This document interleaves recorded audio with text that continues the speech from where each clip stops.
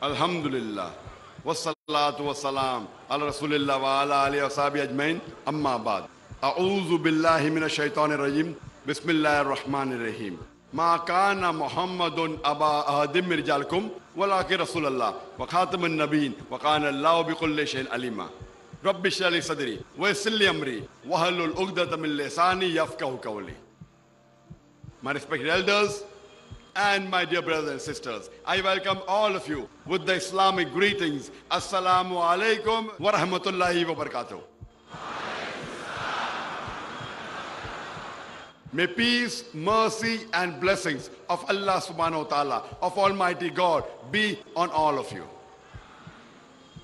It is a pleasure for me to give a talk in Ghana, especially Kumasi.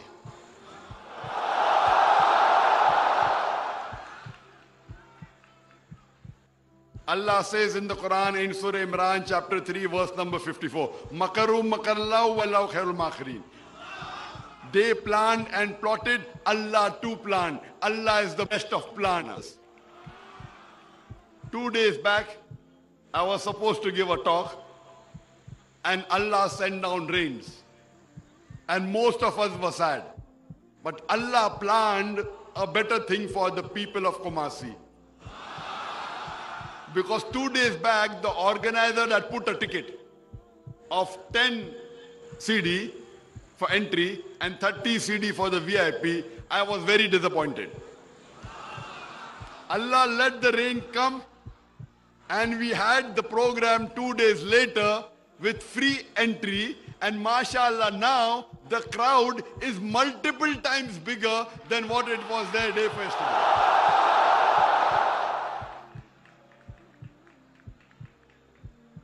I personally do not like at all that anyone charges for Islamic lectures. Islam and Quran and the teachings of Prophet Muhammad sallallahu alaihi wasallam is free for everyone. I make it very clear before coming that no one should charge for any of my lectures. In spite of that, the organizers had kept a ticket. I was very disappointed. So Allah planned a better thing. He brought down the rains and he cancelled the program, and now we have a bigger gathering, mashallah. Takbir! Takbir! Takbir!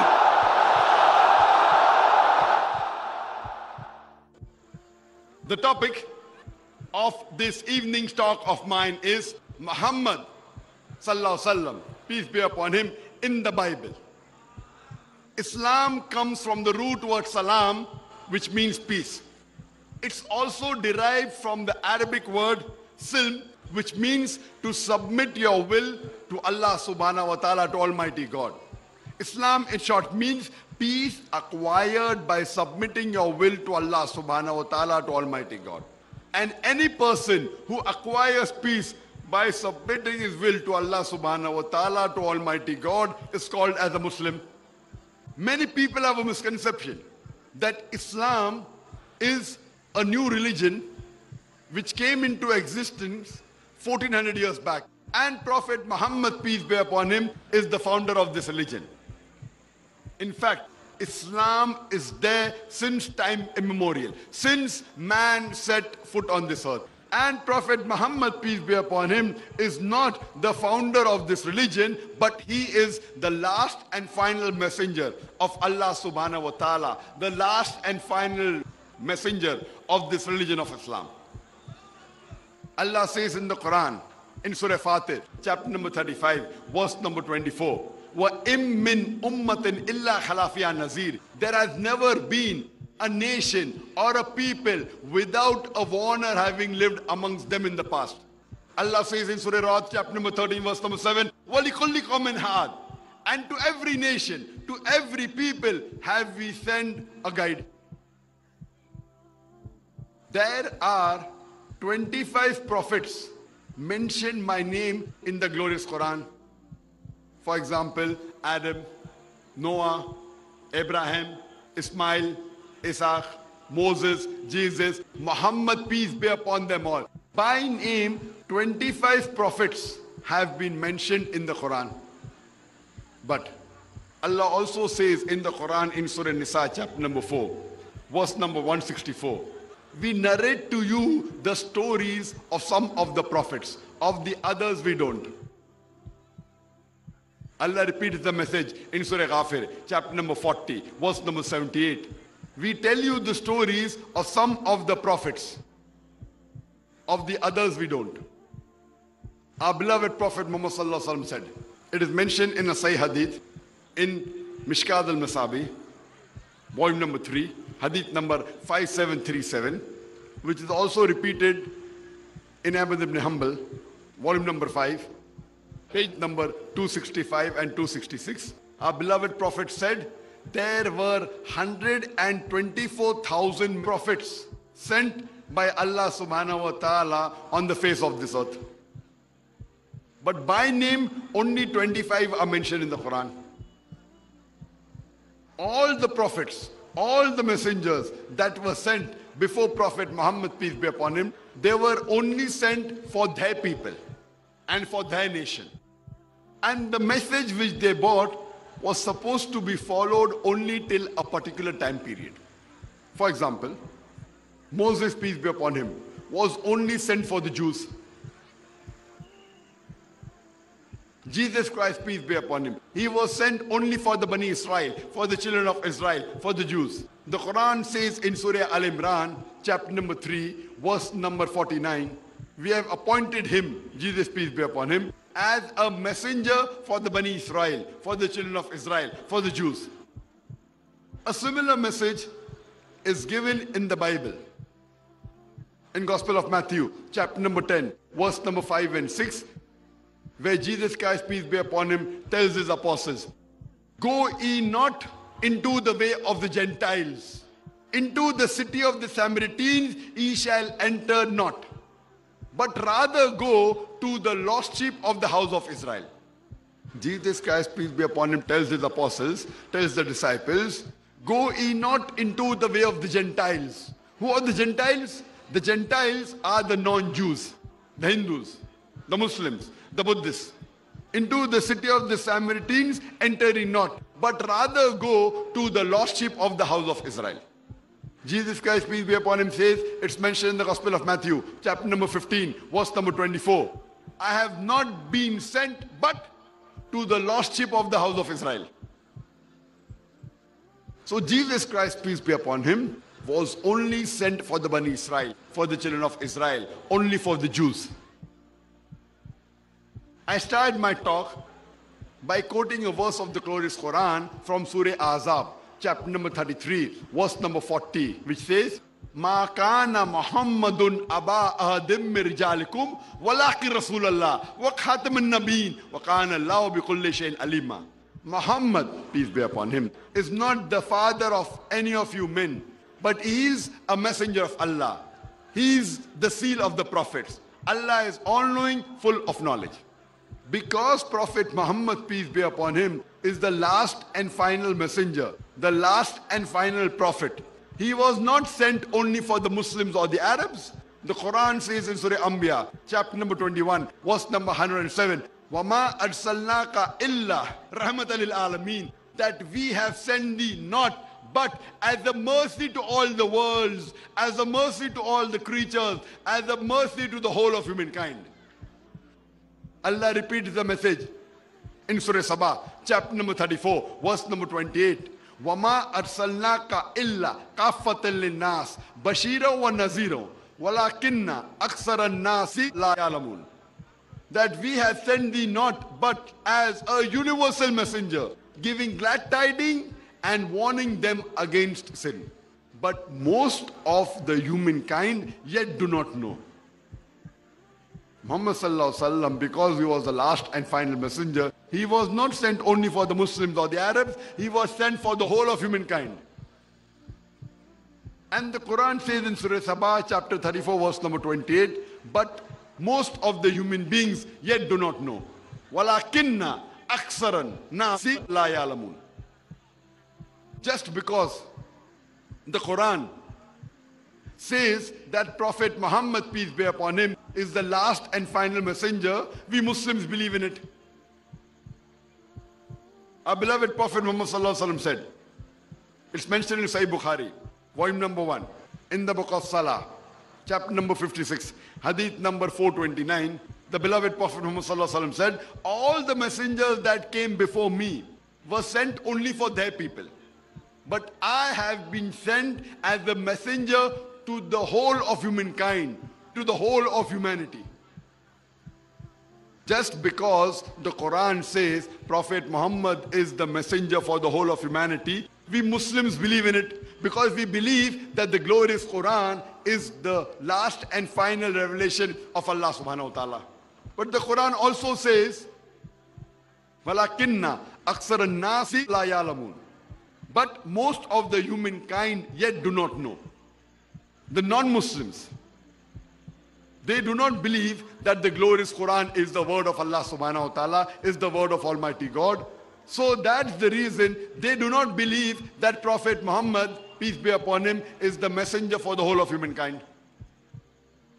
I've given a talk, is the Quran God's word? Where I've proved undoubtedly with reason, logic and science that the glorious Quran is the last and final revelation of Allah subhanahu wa ta'ala. If any unbiased human being sees this lecture of mine, he will have to agree that the glorious Quran is the word of Allah subhanahu wa ta'ala. But we cannot force every human being to see my lecture, to see my talk. The Quran gives us a formula in Surah Al-Imran, chapter number 3, verse number 64, which says, Kul ya ahlal kitab, say, O people of the book, ta'alaw ila kalimatin sawa'im baynana wa baynakum, come to common terms as between us and you. Which is the first term? Allah na'budu illallah, that we worship none but one Allah subhanahu wa ta'ala. Wala nushrika bihi shay'an, that we associate no partners with him. Wala yattakhiza ba'duna ba'dan arbaban min dunillah, that we erect not among ourselves lords and patrons other than Allah. Fa in tawallaw, if then they turn back, faqulu shadu, say ye bear witness, bi anna muslimun, that we are Muslims bowing our will to Allah subhanahu wa ta'ala. This verse of the glorious Quran, Surah Al-Imran, chapter number 3, verse number 64, according to me, is the master key for doing dawah. How to convey the message of Islam to the non-Muslims. Ta'alaw ila kalimatin sawa'im baynana wa baynakum, come to common terms as between us and you. Which is the first term? Allah na'budu illallah, that we worship none but Allah subhanahu wa ta'ala. I've given a talk on concept of God in the major world religion, where I've proved from the scriptures of the major world religions that there is only one God. The second most important point in the religion of Islam is Prophet Muhammad, peace be upon him, is the last and final messenger of Allah subhanahu wa ta'ala, of Almighty God. I've given the talk on Prophet Muhammad, peace be upon him, in the major world religious scriptures.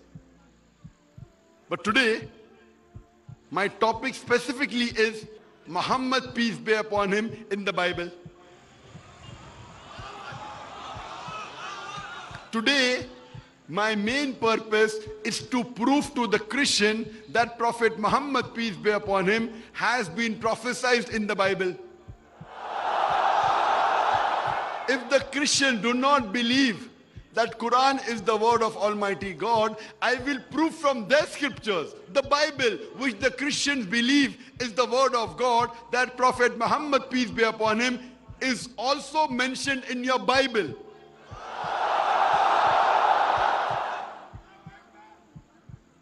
First, we'll discuss about the prophecies in the Old Testament.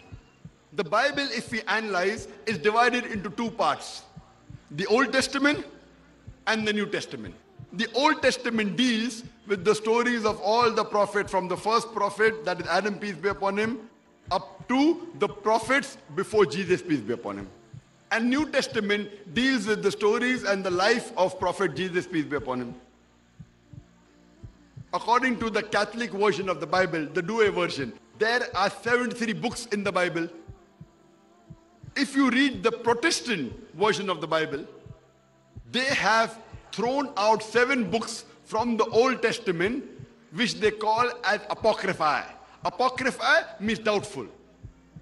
So the Bible of the Protestants contains 66 books. The Old Testament of the Protestants contains 39 books, and the Old Testament of the Catholics contains 46 books. The New Testament of both Catholics and Protestants contain 27 books. First, we'll discuss the prophecy of Prophet Muhammad, peace be upon him, in the Old Testament. Allah says in the Quran in Surah Araf, chapter number 7, verse number 157, they follow the messenger, the unlettered prophet, who is mentioned in the scriptures, the law and the gospel. If you read the Old Testament, there is a very explicit prophecy in the Old Testament, in the book of Deuteronomy, chapter number 18, verse number 18, where Almighty God says, I shall raise them up a prophet from among thy brethren, like unto thee, and I shall put my words into his mouth, and he shall speak all that I command him. When we ask the Christians that who does this prophecy refer to, and most of the Christians say this prophecy refers to no one but Jesus Christ, peace be upon him.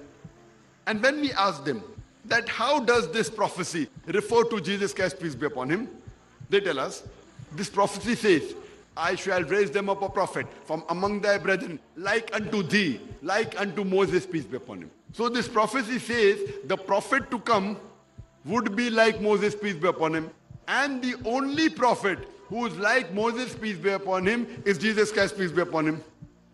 And when we ask them, how is Jesus, peace be upon him, like Moses, peace be upon him? So they give us two reasons. Number one, Moses, peace be upon him, was a Jew. Jesus Christ, peace be upon him, was a Jew. Moses, peace be upon him, was a prophet of God, was a spiritual leader. Jesus Christ, peace be upon him, was a prophet of God, was a spiritual leader. These two similarities are sufficient to prove that Jesus, peace be upon him, has been prophesied in Deuteronomy chapter number 18, verse number 18.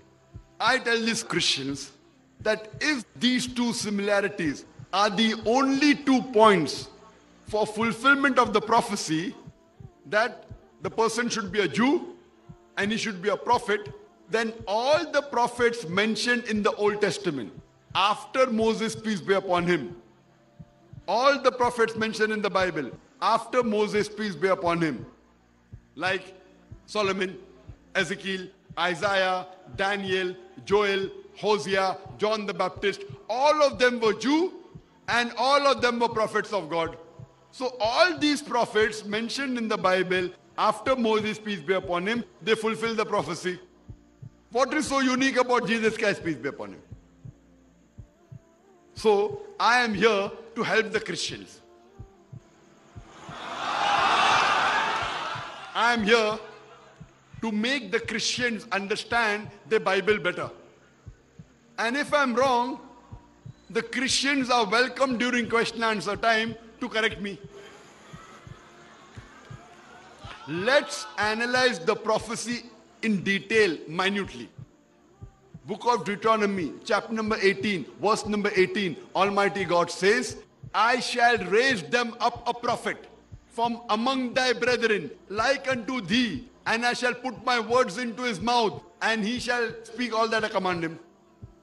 Let's take the prophecy and analyze it part by part. First point is, I shall raise them up a prophet from among thy brethren. The first point of the prophecy is that the prophet to come will be amongst the brethren of Moses, peace be upon him. What is the meaning of the word brethren?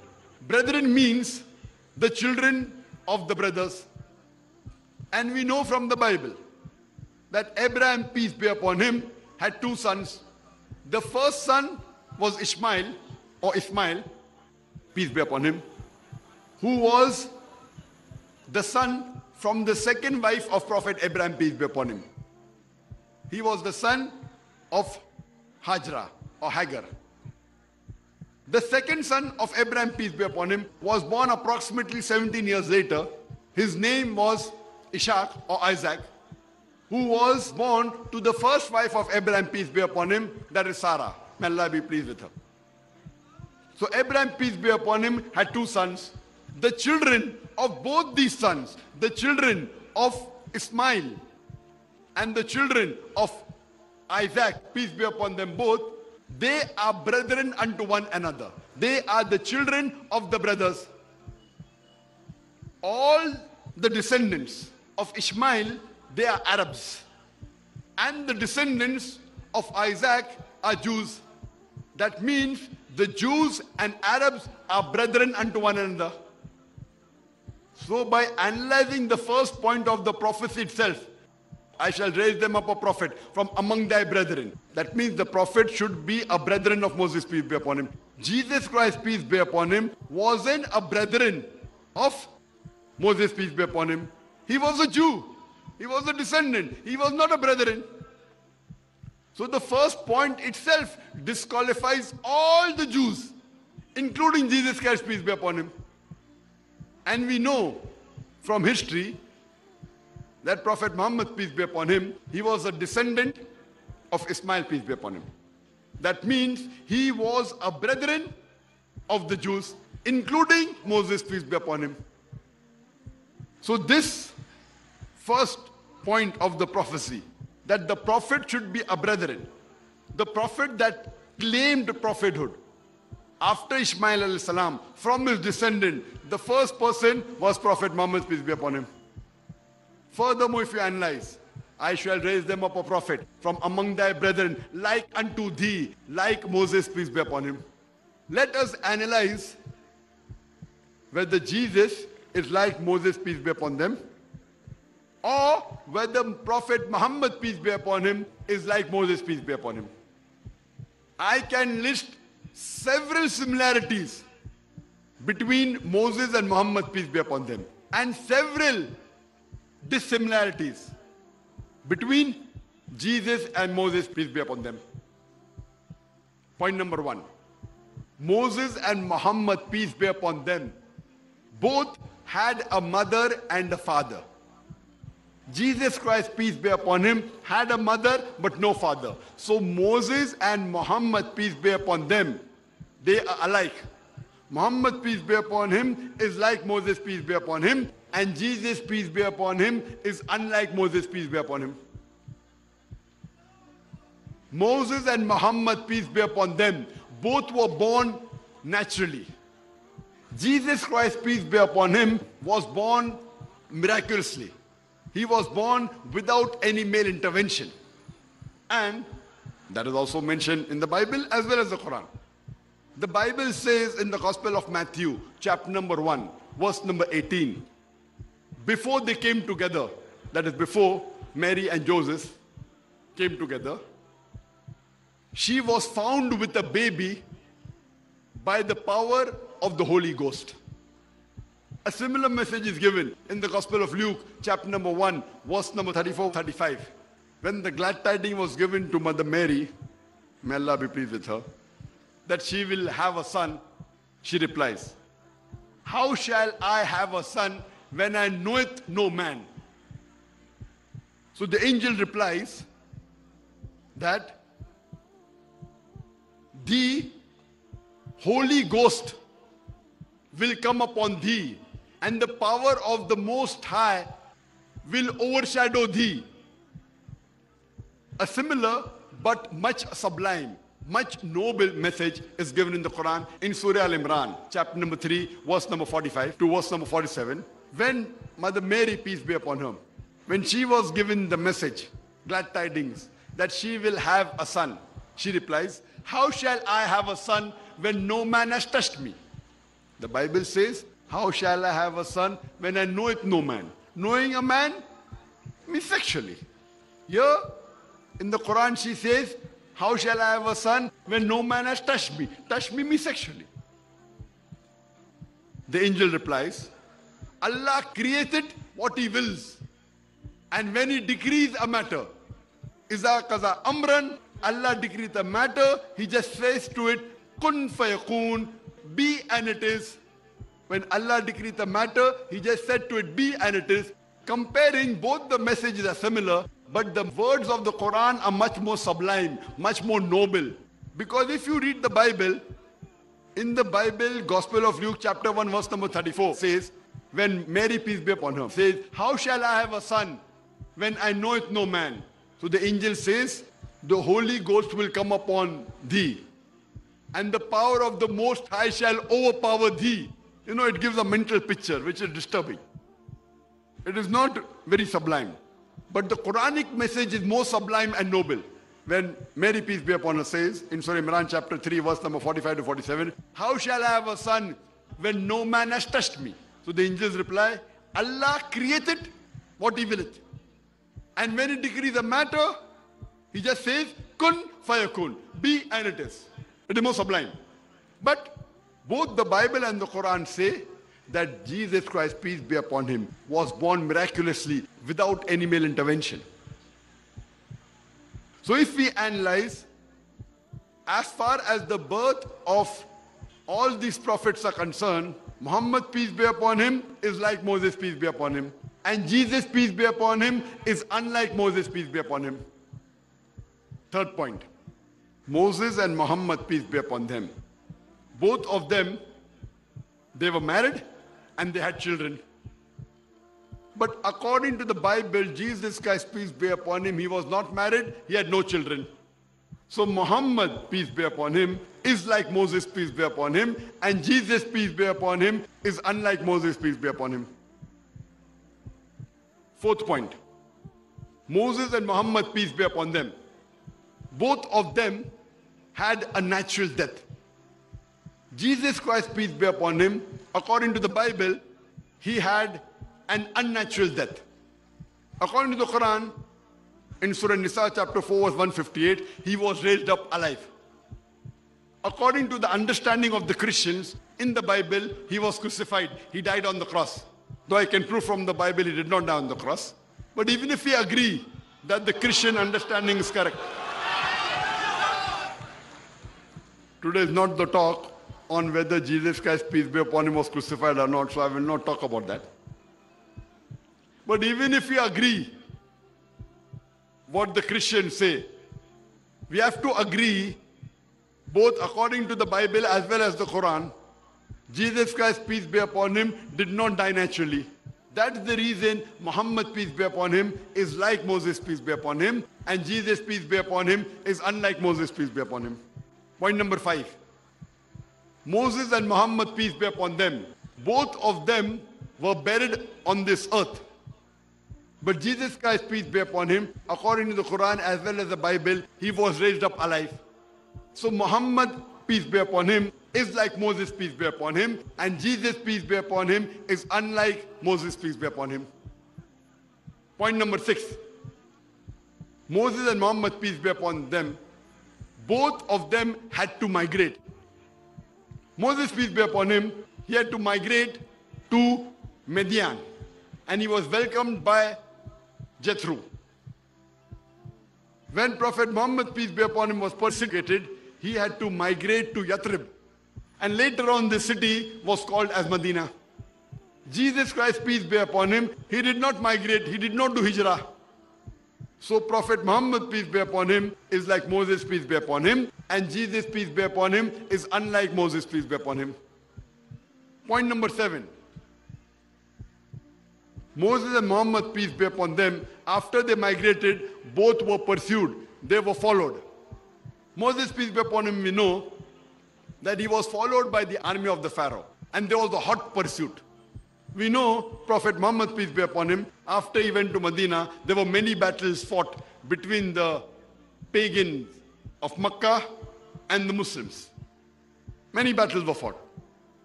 We don't know of any such thing that happened with Jesus, peace be upon him, in his lifestyle, in his complete life. So Prophet Muhammad, peace be upon him, is like Prophet Moses, peace be upon him, and Prophet Jesus, peace be upon him, is unlike Prophet Moses, peace be upon him.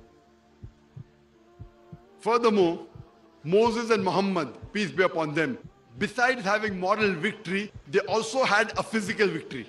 Moses, we know, after he was followed by the army of Pharaoh, when Moses, peace be upon him, he parts the sea and he crosses the sea. When Pharaoh and his army follow him, the sea again joins and the army of Pharaoh, along with the Pharaoh, is drowned. And Moses, peace be upon him, besides having a moral victory, also has a physical victory.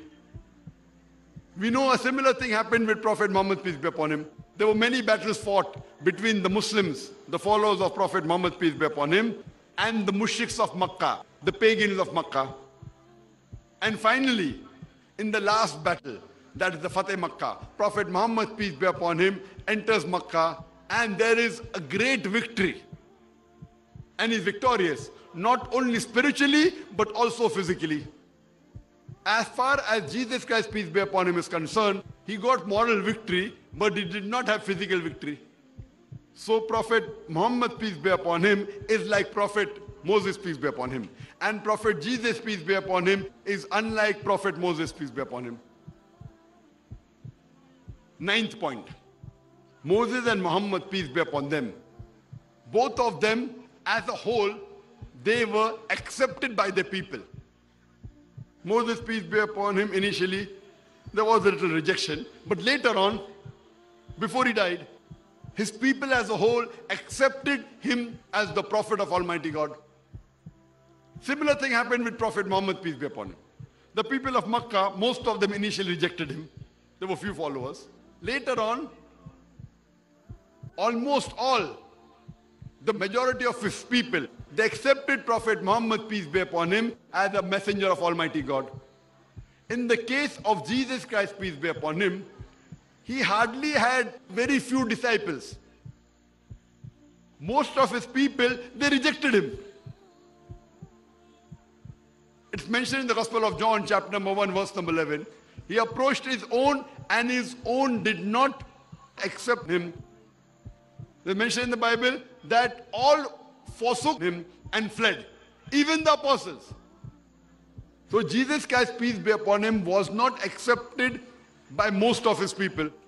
That is the reason Prophet Muhammad, peace be upon him, is like Prophet Moses, peace be upon him, and Prophet Jesus, peace be upon him, is unlike Prophet Moses, peace be upon him. 10th point.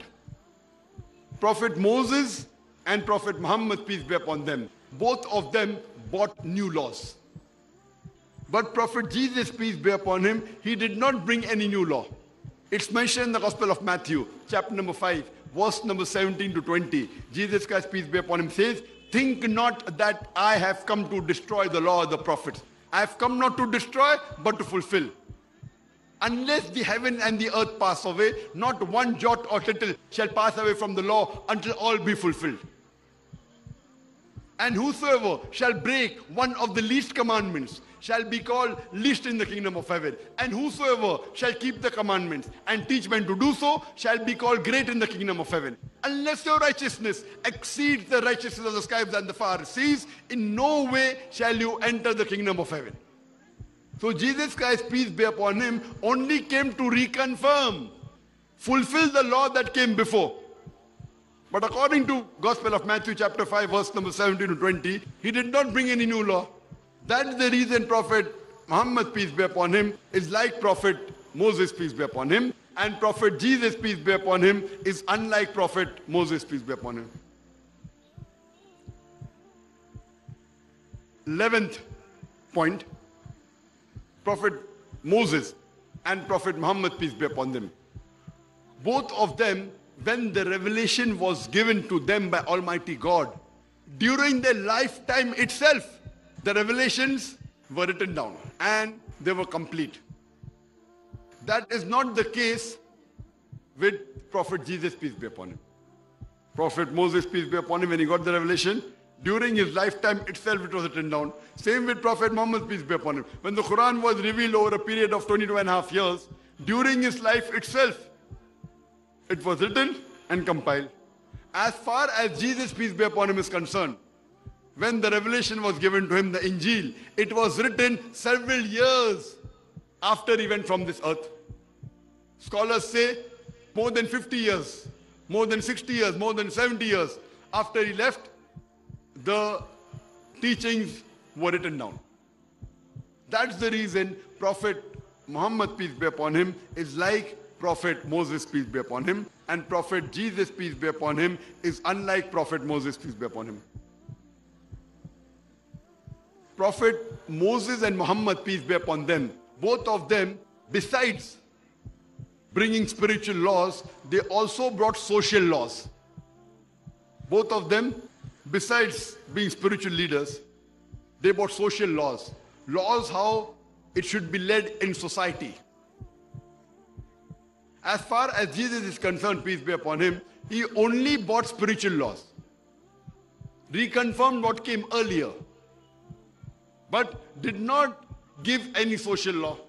That's the reason Muhammad, peace be upon him, is like Moses, peace be upon him, and Jesus, peace be upon him, is unlike Moses, peace be upon him. The 13th point is, Moses and Muhammad, peace be upon them, both of them, besides being prophets of God, they were statesmen, or they were like kings. Jesus Christ, peace be upon him, was only a prophet of God. Moses and Muhammad, peace be upon them, both of them, besides being the prophets of God, they were head of state. They had the full state, which was not the case with Jesus, peace be upon him. Moses and Muhammad, peace be upon them, both of them were like kings. A king means a person who could give the punishment of life and death, which was not the case with Jesus, peace be upon him. Jesus, peace be upon him, says in the Gospel of John, chapter number 18, verse number 36, my kingdom is not of this world. So Prophet Muhammad, peace be upon him, is like Moses, peace be upon him, and Jesus, peace be upon him, is unlike Moses, peace be upon him. Only on this prophecy, I shall raise them up a prophet from among thy brethren, like unto thee.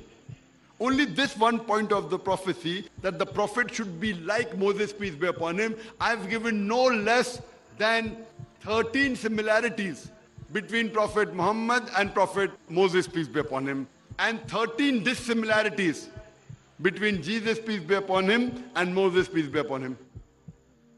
This prophecy does not befit anyone except the last and final messenger, Prophet Muhammad, peace be upon him. The prophecy continues. I shall raise them up a prophet from among thy brethren, like unto thee, and I shall put my words into his mouth, and he shall speak all that I command him. The prophecy says, Almighty God says, I shall put words into the mouth of this prophet, and he shall say all that I command him. And we know that the revelations were given to Prophet Muhammad, peace be upon him. Prophet Muhammad, peace be upon him, was an unlettered. And whatever wahi he got, he repeated verbatim as though words were put in his mouth. For example, the first 5 verses of the Quran to be revealed were, Ikra bismi rabbikal lazi khalaq. Read, recite in the name of thy Lord who has created. Khalaqal insana min alaq. Who has created men from something which clings, a leech-like substance. Ikra bismi rabbikal lazi khalaq. Khalaqal insana min alaq. Ikra wa rabbukal akram. Read, thy Lord is most bountiful. Alladhi allama bil kalam. Allama insana ma lam ya'lam. Read in the name of thy Lord who is most bountiful, who taught men the use of the pen, who taught men what he knew not. So whatever wahi he got, whatever revelation he got from Almighty God, he repeated verbatim as though words were put in his mouth. This was not the case with Jesus, peace be upon him. So this prophecy of Deuteronomy, chapter number 18, verse number 18, does not befit anyone but the last and final messenger, Prophet Muhammad, peace be upon him. Only from this one verse of the Bible, book of Deuteronomy, chapter number 18, verse number 18, it is sufficient to prove that Prophet Muhammad, peace be upon him, is a prophet of Almighty God. The prophecy continues. Book of Deuteronomy, chapter number 18, verse number 19, that whosoever does not hearken unto my words, which he shall speak in my name, I will require it from him. Some versions of the Bible say, I will take revenge. Almighty God is saying that, verily I say unto you, whosoever does not hearken unto his words, whosoever will not follow the words of this prophet, who will speak in my name, I will require it of him, I will take revenge. That means if you do not follow the teachings of Prophet Muhammad, peace be upon him, Almighty God is telling you in the Bible, I will take revenge. Any Christian who does not follow the teachings of Prophet Muhammad, peace be upon him, Almighty God is telling in the Bible, he will take revenge from you.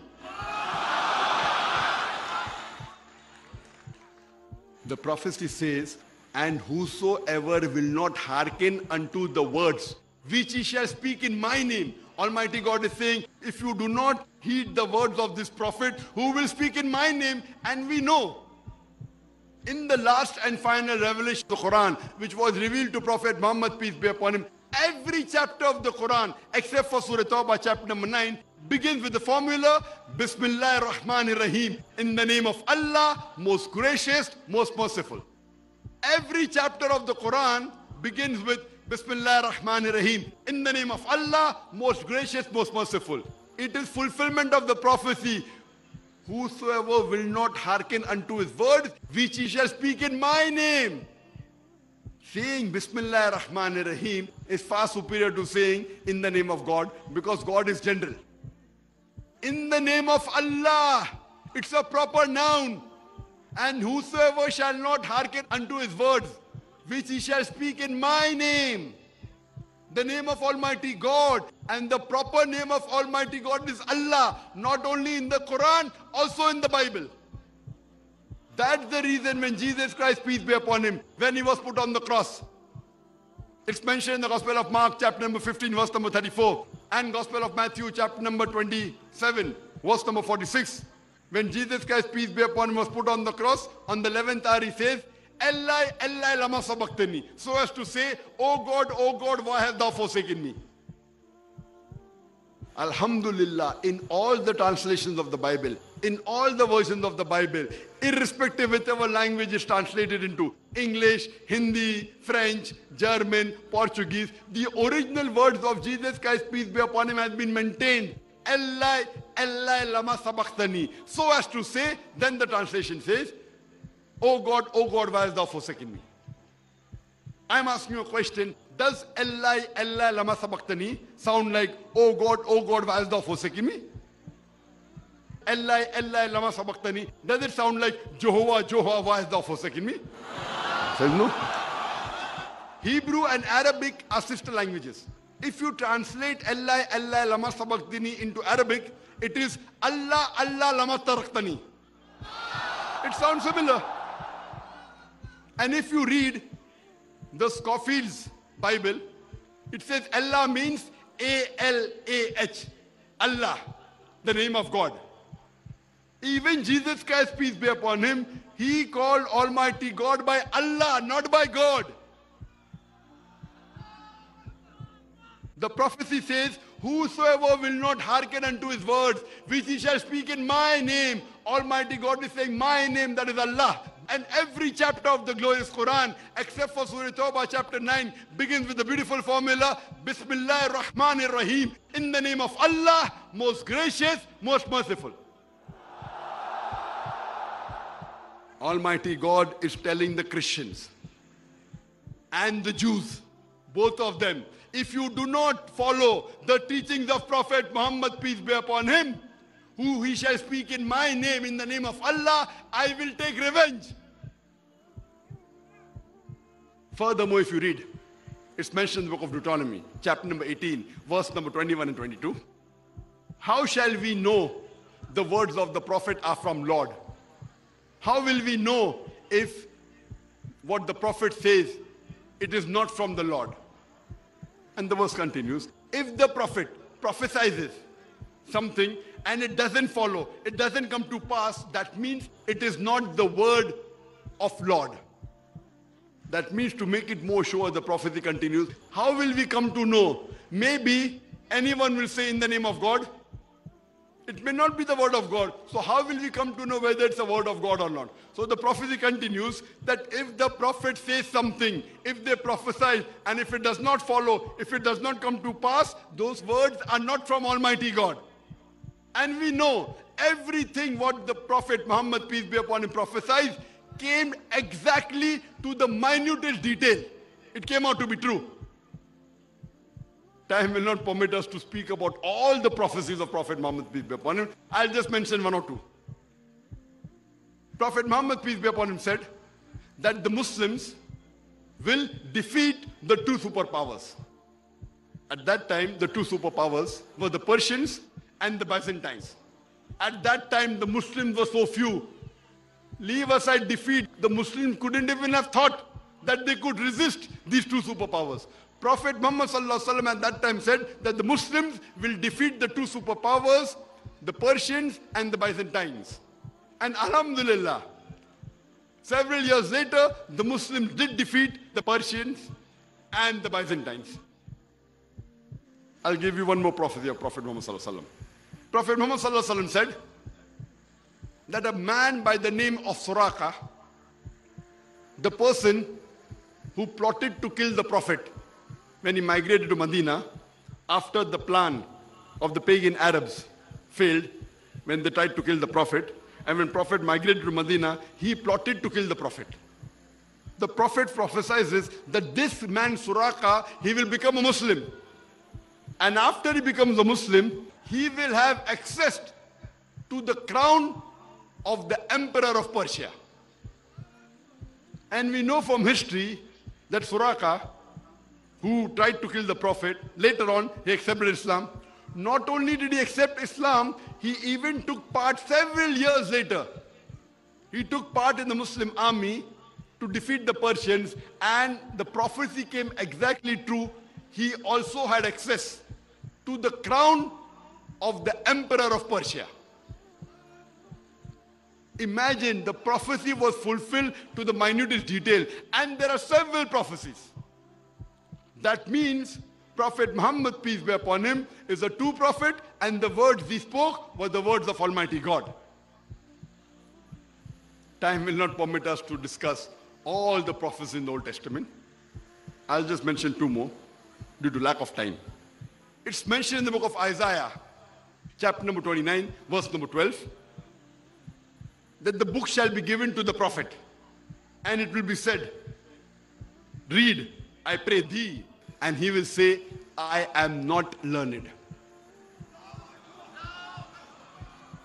If we go to the original manuscript, the verse of Isaiah chapter number 29, verse number 12, talking about the prophet, the book shall be given to him, and it would be said, read, I pray thee. I pray thee is an addition.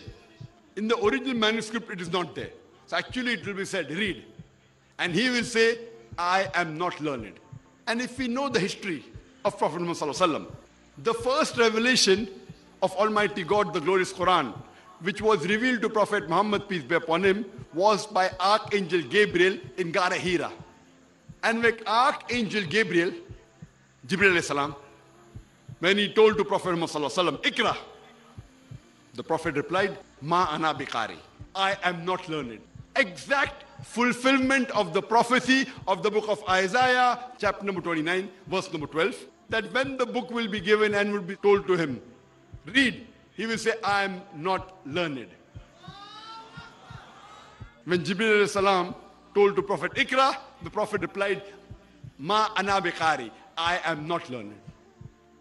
This prophecy fulfills no one but the last and final messenger, Prophet Muhammad sallallahu alaihi wasallam. The one prophecy in detail about Deuteronomy chapter number 18, verse number 18 to 22. This is second book of Isaiah, chapter number 29, verse number 12. Prophet Muhammad, peace be upon him, is also mentioned by name in the Old Testament. It's mentioned in the Song of Solomon, chapter number 5, verse number 16. In Hebrew, I will say, it says, Hikko mamitakim vikullu Muhammadim zaidudi zairai baina Jerusalem. He is most sweet. He is altogether lovely. He is my beloved. He is my friend, O daughters of Jerusalem. Here, the name of Prophet Muhammad, peace be upon him, is there. It says Muhammadim.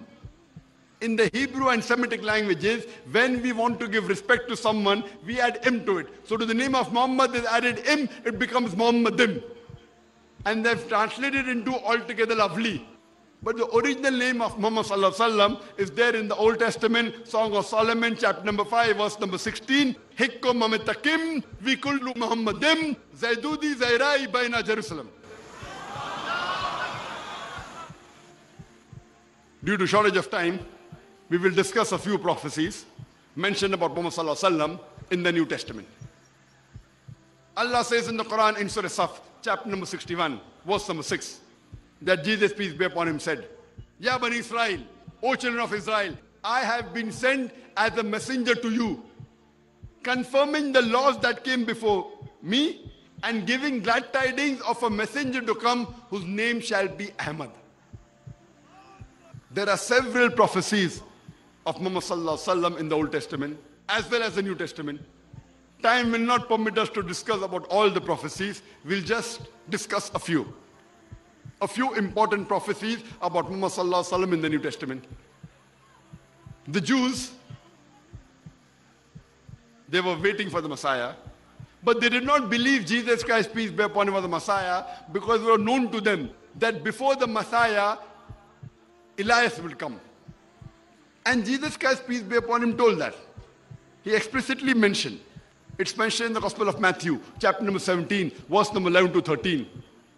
Elias will surely come before, and he shall put things straight. He has already come, but you know him not.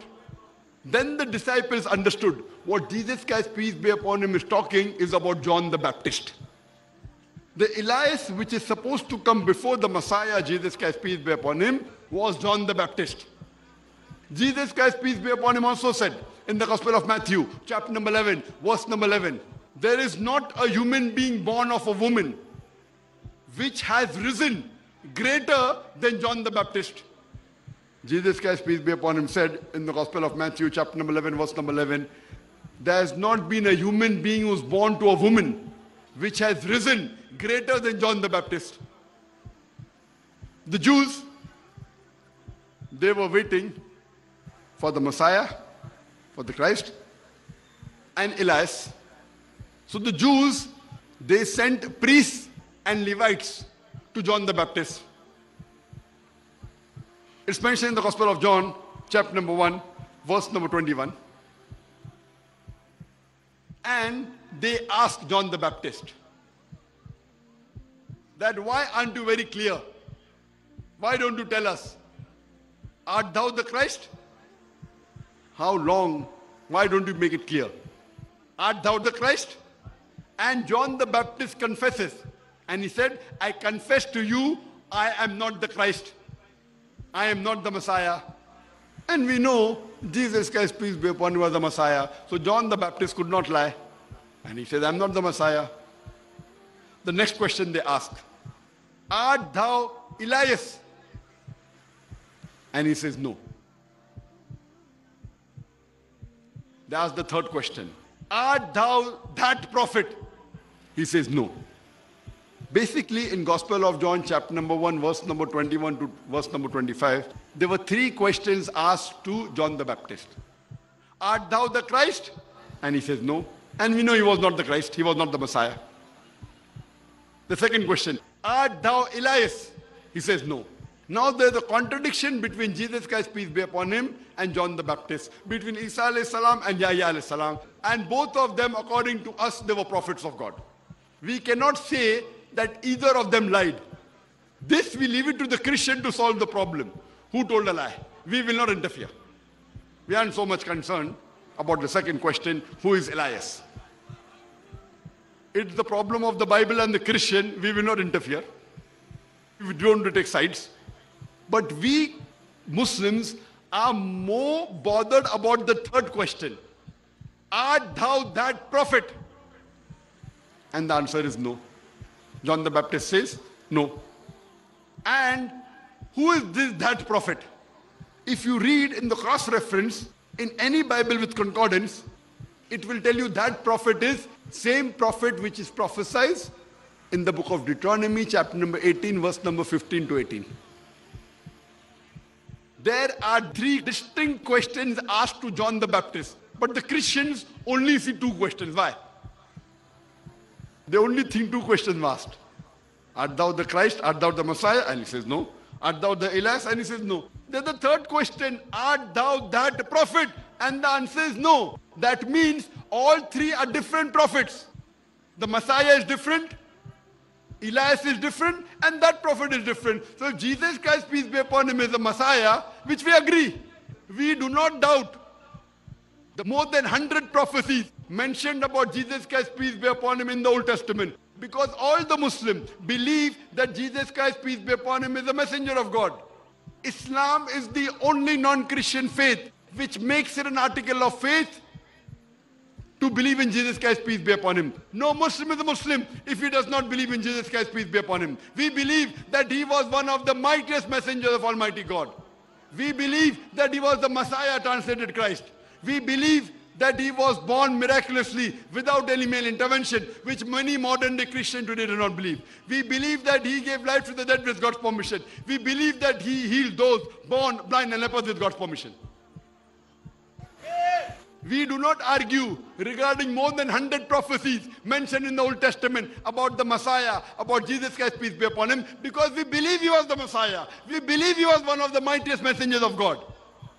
But we tell the Christians, why do you deny the prophecies of Prophet Muhammad, peace be upon him, mentioned in the Old Testament and the New Testament? Gospel of John, chapter number 1, verse number 21 to 25. Three distinct questions are asked to John the Baptist. Art thou the Messiah? Art thou the Christ? He says no. Art thou the Elias? He says no. Art thou that prophet? He says no. That means there were three different people, not three in one. So if you say Jesus is the Messiah, peace be upon him, Jesus cannot be that prophet. That prophet has to be someone else, and that is no one but the last and final messenger, Prophet Muhammad sallallahu alaihi wasallam.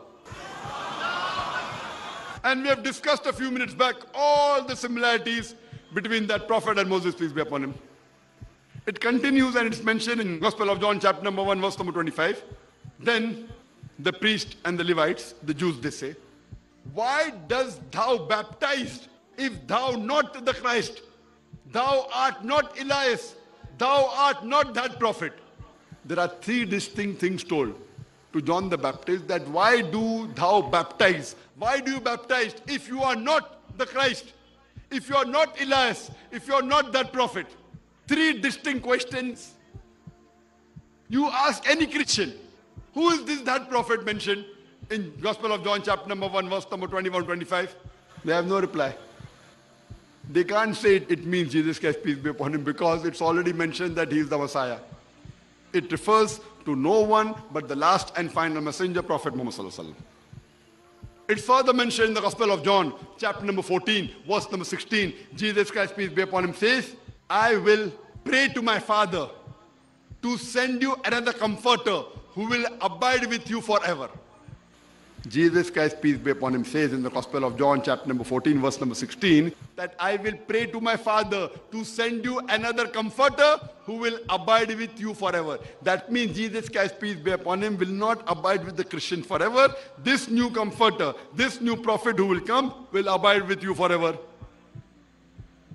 He further says in the Gospel of John, chapter number 15, verse number 26, but when the comforter shall come, who I shall send from my Father, the Spirit of truth preceding before thee, he shall testify me. This comforter to come, whom my Father will send, Jesus Christ, peace be upon him, says, he will testify me, he will talk about me, he will testify that I was the messenger of God. It's further mentioned in the Gospel of John, chapter number 16, verse number 7. Jesus Christ, peace be upon him, says, nevertheless, I tell you the truth. It is expedient for you that I go away. For if I go not away, the Comforter shall not come. For if I depart, shall I send him. All these three verses I quoted, Gospel of John chapter 14, verse 16, Gospel of John chapter 15, verse 26, and Gospel of John chapter number 16, verse number 7 talks about the Comforter. When you ask the Christians, who is this Comforter? They say, this Comforter is the Holy Spirit. I ask the Christians, how does it refer to the Holy Spirit? It's clearly mentioned in the Gospel of John, chapter number 16, verse number 7. Nevertheless, I tell you the truth. It is expedient for you that I go away. For if I go not away, the Comforter shall not come. For if I depart, shall I send him. The criteria for the Comforter to come is that Jesus Christ, peace be upon him, should depart. Only after he departs will the Comforter come. We know that the Holy Spirit was already there before Jesus Christ, peace be upon him, was born. The Holy Spirit was there in the womb of Elizabeth. The Holy Spirit was there when Jesus Christ, peace be upon him, was being baptized. So surely this prophecy cannot refer to the Holy Spirit. The word that they translate to Comforter in the Greek and Aramaic, they say it is parakletos. Parakletos actually means an advocate or friend. But irrespective whether they translate as comforter or advocate or friend, all of these, mashallah, befit perfectly Prophet Muhammad. But if you go to the original manuscript, it is not parakletos, it is perikletos. And perikletos means the praiseworthy, one who praises. Translated into Arabic, it means Ahmad, which was another name for Muhammad sallallahu alaihi wasallam. The original word is perikletos, which if you translate means the praiseworthy, the one who praises. The one who praises in Arabic, if you translate, means Ahmad, which was another name of Prophet Muhammad sallallahu alaihi wasallam, as is mentioned in the Quran in Surah Saf, chapter number 61, verse number 6. Jesus Christ, peace be upon him, says, Ya Bani Israel, O children of Israel, I have been sent as a messenger to you, confirming the law that came before me, and giving glad tidings of a messenger to come, whose name shall be Ahmad. So original word is perikletos, which means Ahmad. But irrespective, whether it is parakletos or perikletos, whether it is Ahmad, the one who praises, or advocate, or friend, or comforter, alhamdulillah, summa alhamdulillah. All these meanings befit perfectly the last and final messenger, Prophet Muhammad sallallahu alaihi wasallam. Further, if you go, it's mentioned in the Gospel of John, chapter number 16, verse number 12 to 14. Jesus Christ, peace be upon him, says, I have many things to say unto you, but ye cannot bear them now. For he, when the Spirit of truth shall come, he shall guide you unto all truth. He shall not speak of himself. All that he hear shall he speak. He shall show you things to come. He shall glorify me. I repeat, Jesus Christ, peace be upon him, said in the Gospel of John, chapter number 16, verse number 12 to 14. Jesus Christ, peace be upon him, says, I have many things to say unto you, but ye cannot bear them now. For he, when the Spirit of truth shall come, he shall guide you unto all truth. He shall not speak of himself. All that he shall speak. He shall glorify me. He. 5, 6, he. Telling it's not a Holy Spirit. He shall show you things to come. He shall glorify me. The only messenger of God, the only human being who claimed to be messenger of God after Jesus Christ, peace be upon him, and glorified Jesus Christ, peace be upon him, it is Prophet Muhammad sallallahu alaihi wasallam. He is even mentioned in the last revelation of Almighty God, the glorious Quran. Prophet Muhammad sallallahu alaihi wasallam repeated the last revelation of Allah subhanahu wa ta'ala, this is the glorious Quran, and is mentioned by name no less than 25 times in the Quran. Prophet Muhammad, peace be upon him, testified and glorified Jesus Christ, peace be upon him, in the Quran by name no less than 25 times.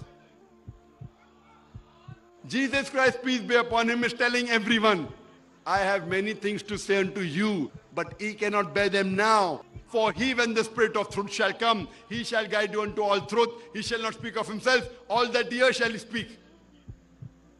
He shall show you things to come. He shall glorify me. This prophecy refers to no one but the last and final messenger, Prophet Muhammad, peace be upon him. There are several other prophecies mentioned in the Old Testament as well as the New Testament about Prophet Muhammad sallallahu alaihi wasallam. The criteria given by Jesus Christ, peace be upon him, about knowing a true prophet is mentioned in the Gospel of Matthew, chapter number 7, verse number 16 to 20. Jesus Christ, peace be upon him, says, by their fruits ye shall know them. Do men gather grapes from thorns or figs from thistles? Every good tree shall bear good fruits. Every evil tree shall bear evil fruits.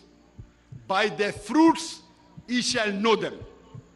I repeat, Jesus Christ, peace be upon him, put a criteria. I would like to end my talk by analyzing the criteria Jesus Christ, peace be upon him, put for a true prophet. Gospel of Matthew, chapter number 7, verse number 16 to 20. By their fruits ye shall know them. Do men gather grapes from thorns or figs from thistles? Every good tree shall bear good fruits, and every evil tree shall bear evil fruits. By their fruits ye shall know them. And we have several testimonies of non-Muslims regarding the greatness of Prophet Muhammad sallallahu alaihi wasallam. You can give a lecture, you can talk for days together regarding the testimony not of Muslims, of non-Muslims, regarding the last and final messenger, Prophet Muhammad sallallahu alaihi wasallam. I'll just mention a couple to you. There was an article that came in the Time magazine on the 15th of July 1974, and the title was Great Leaders of History. And many people gave their reasoning. Who was the greatest leader in human history? Historians gave their views, writers gave, military men gave, businessmen gave, many people gave. One person, he gave his reasoning. His name was Jules Masserman. He was a psychoanalyst, a professor in the University of Chicago in USA. And before he mentions the great leader of history, he gives reasons that a great leader should fulfill 3 criteria. Number one, that leader, number one, should provide for the well-being of the led. Number 2, he should provide a social organization in which the people will feel secure. Number 3, he should provide a set of beliefs. Then Jules Masserman, he gives a names of few leaders. He says that Pasteur and Salk were great leaders in the first sense. Gandhi and Confucius on one hand, and Alexander, Caesar and Hitler on the other hand were leaders in the second sense. Some maybe also in the third sense. Jesus and Buddha were only leaders in the third sense. But the greatest leader of humankind, which fulfilled all 3 senses, was Muhammad, peace be upon him. And Moses to a lesser extent. Jules Masserman, a psychoanalyst from the University of Chicago, USA, he says that Pasteur and Salk, maybe first category they fulfilled. They were leaders who provided the well-being of the led. Gandhi and Confucius on one hand, and Alexander, Caesar and Hitler on the other hand, they were of the second sense. That means they gave a social organization in which the people felt secure, and some extent maybe second, some set of beliefs they gave. Jesus and Buddha, he says, only in the third sense, they gave a set of belief. But the greatest leader who fulfills in all 3 categories, according to Jules Masserman, provides the well-being of the led, provides a social organization which people feel secure, provide a set of beliefs, is Prophet Muhammad, peace be upon him. And Moses to a lesser extent, maybe I believe, maybe I think so. Jules Masserman was a Jew, so he put Moses also.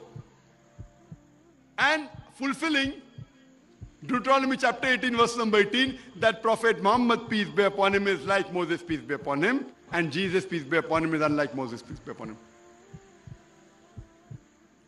There was a book written by a famous historian by the name of Michael H. Hart. The topic of that book was 100 most influential persons in history, right from Adam, peace be upon him, till the time the book was written a few years back. And number 1, Michael H. Hart is not a Muslim, maybe a Jew or a Christian. He puts number 1 the most influential human being in the world. He places Prophet Muhammad sallallahu alaihi wasallam. Jesus, number 3. And he says Jesus and Moses, their influence put together is nowhere compared to Prophet Muhammad, peace be upon him, alone. George Bernard Shaw, he says that if a man was to assume the dictatorship, he talks about Prophet Muhammad sallallahu alaihi wasallam, Prophet Muhammad, peace be upon him, a man, if he assumes the dictatorship of this modern world, he will succeed in solving the problems of humankind. And he would give the much needed peace and security to this world. He's talking on Muhammad sallallahu alaihi wasallam, that if Prophet Muhammad sallallahu alaihi wasallam was to become a dictator of the modern world, he would give the solution to the problems of humankind and would give it peace and security which is much needed. Allah says in the Quran, in Surah Aqaf, chapter number 46, verse number 10, say, if this book, the glorious Quran, is from Almighty God, Allah subhanahu wa ta'ala, and you reject it, after a messenger from the Bani Israel, from the children of Israel, testifies to it, he believes in it, and you are arrogant, you are unjust. Allah guides not the unjust. I would like to end my talk with the quotation of the glorious Quran, Surah Kawthar, chapter number 108, verse number 1 to 3, which says, Inna ataynaka al-Kawthar, fasalli li rabbika wanhar, inna shaniyaka wal abtar. To thee, to Prophet Muhammad, peace be upon him, Allah Almighty says, to thee, Prophet Muhammad sallallahu alaihi wasallam, we have granted the fount of abundance. So, turn to thy Lord in prayer and sacrifice. And anyone who hated thee, anyone who hates Prophet Muhammad, peace be upon him, he would be cut off from all future hopes. Wa akhiru da'wana alhamdulillahi rabbil alameen.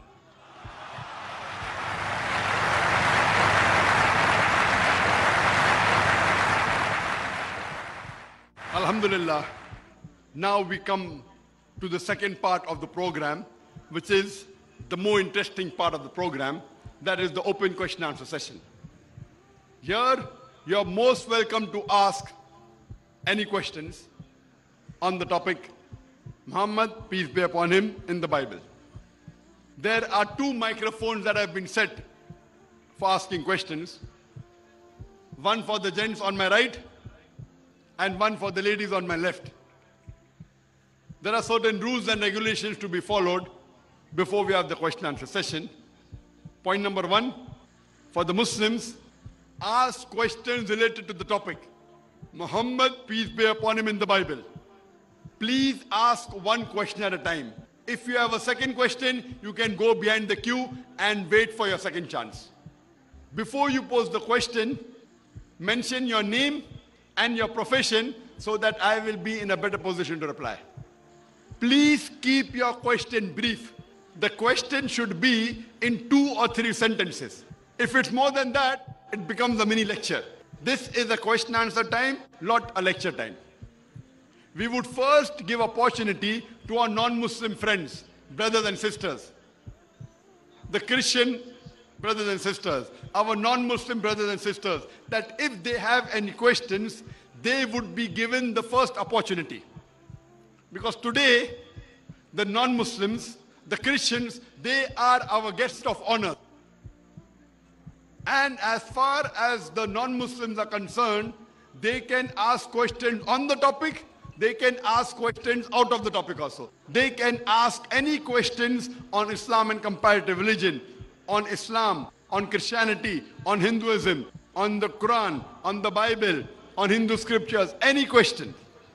For non-Muslims, they need not restrict to the topic of the lecture.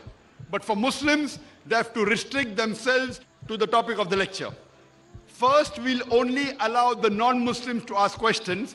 After the non-Muslims' questions have been exhausted, then we'll give opportunity, if time permits, to questions from the Muslims. I would request the volunteers that if there are any non-Muslims waiting in the queue, give them the first opportunity, get them in front of the queue, and after the non-Muslims finish, then the Muslims can be given a chance. And I request the non-Muslim, this is the opportunity. Normally after religious talk, you don't have a question answer session. You hardly have. Here you have an opportunity to ask questions, to clarify your doubts. You don't have to agree with me. You can disagree with me. Come and put forth your question. This is the opportunity. You don't get it always. We will first take the question from the non-Muslim brother on my right. Yes, brother, your name, your profession, and your question. My name is Benjamin Kukwasinyagokla, a student of Eagle Eye Media Film Academy.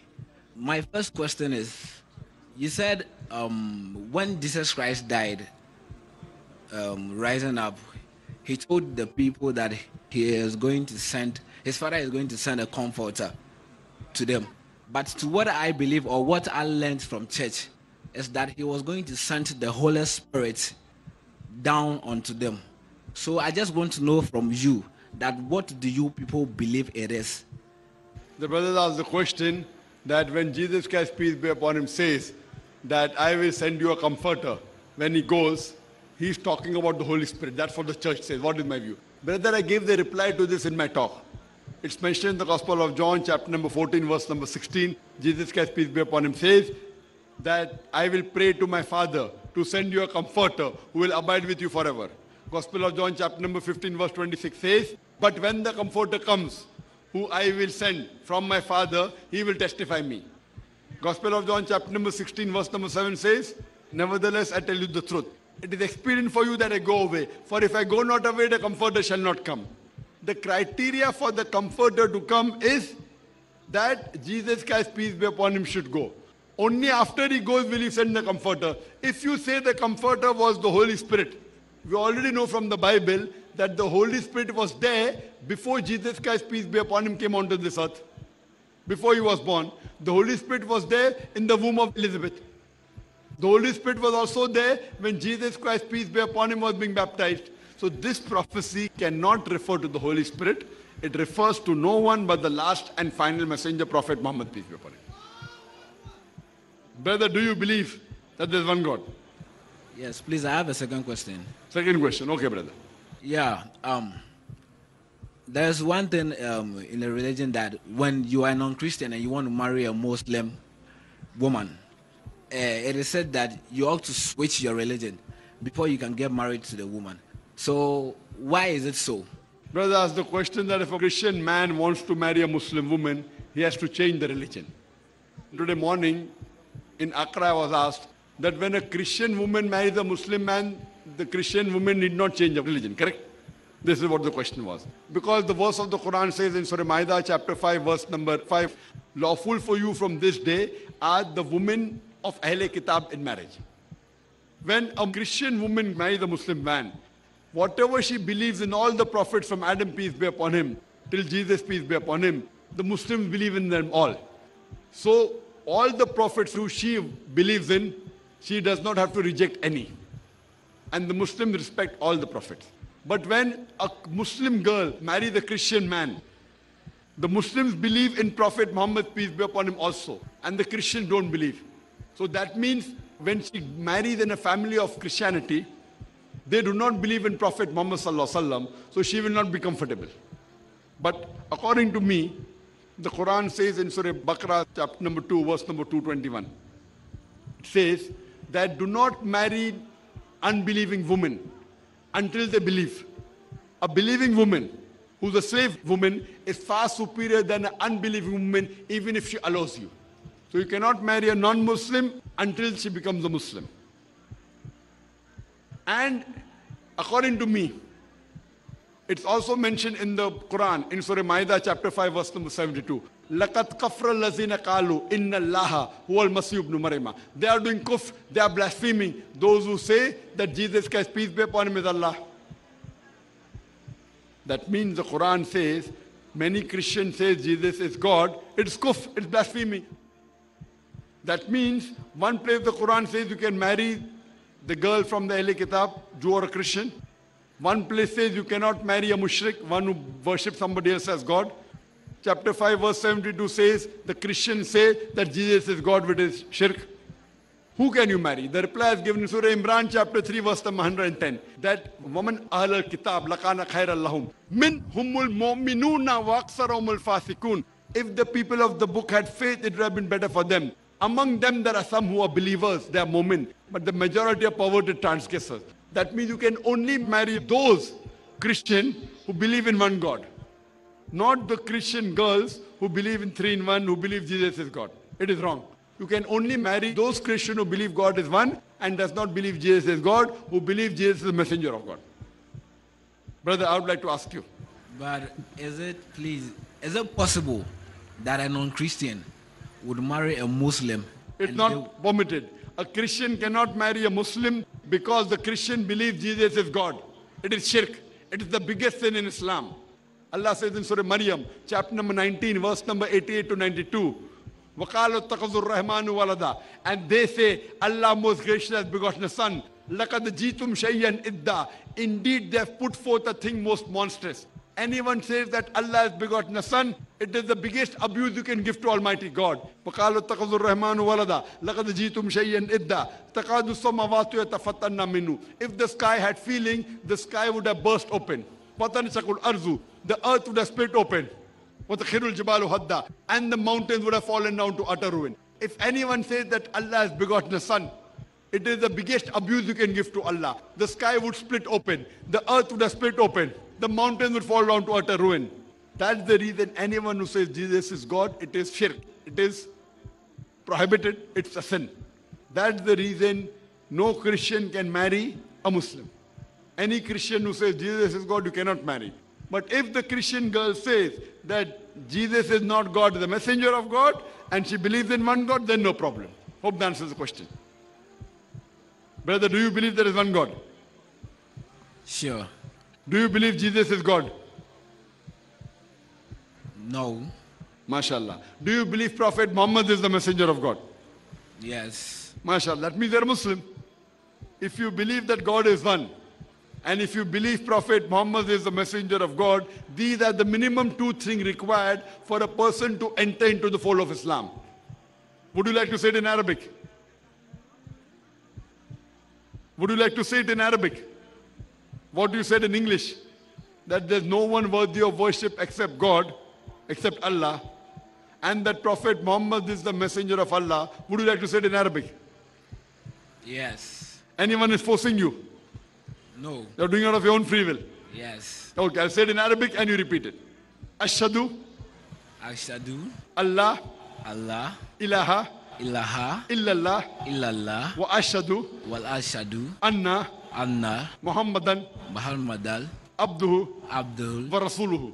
Barasuluhu. I bear witness I bear witness there is none worthy of worship there is none worthy of worship except Allah, except Allah, and I bear witness and I bear witness that Prophet Muhammad that Prophet Muhammad is the messenger is the messenger and servant of Allah. and servant of Allah. MashaAllah, you have become a Muslim, and may Allah, inshallah, grant you Jannah. May you grant you paradise. May you get the best in this world and the Akhirah. I would like to give you a copy of the translation of the Quran. Can you come, please, on the stage?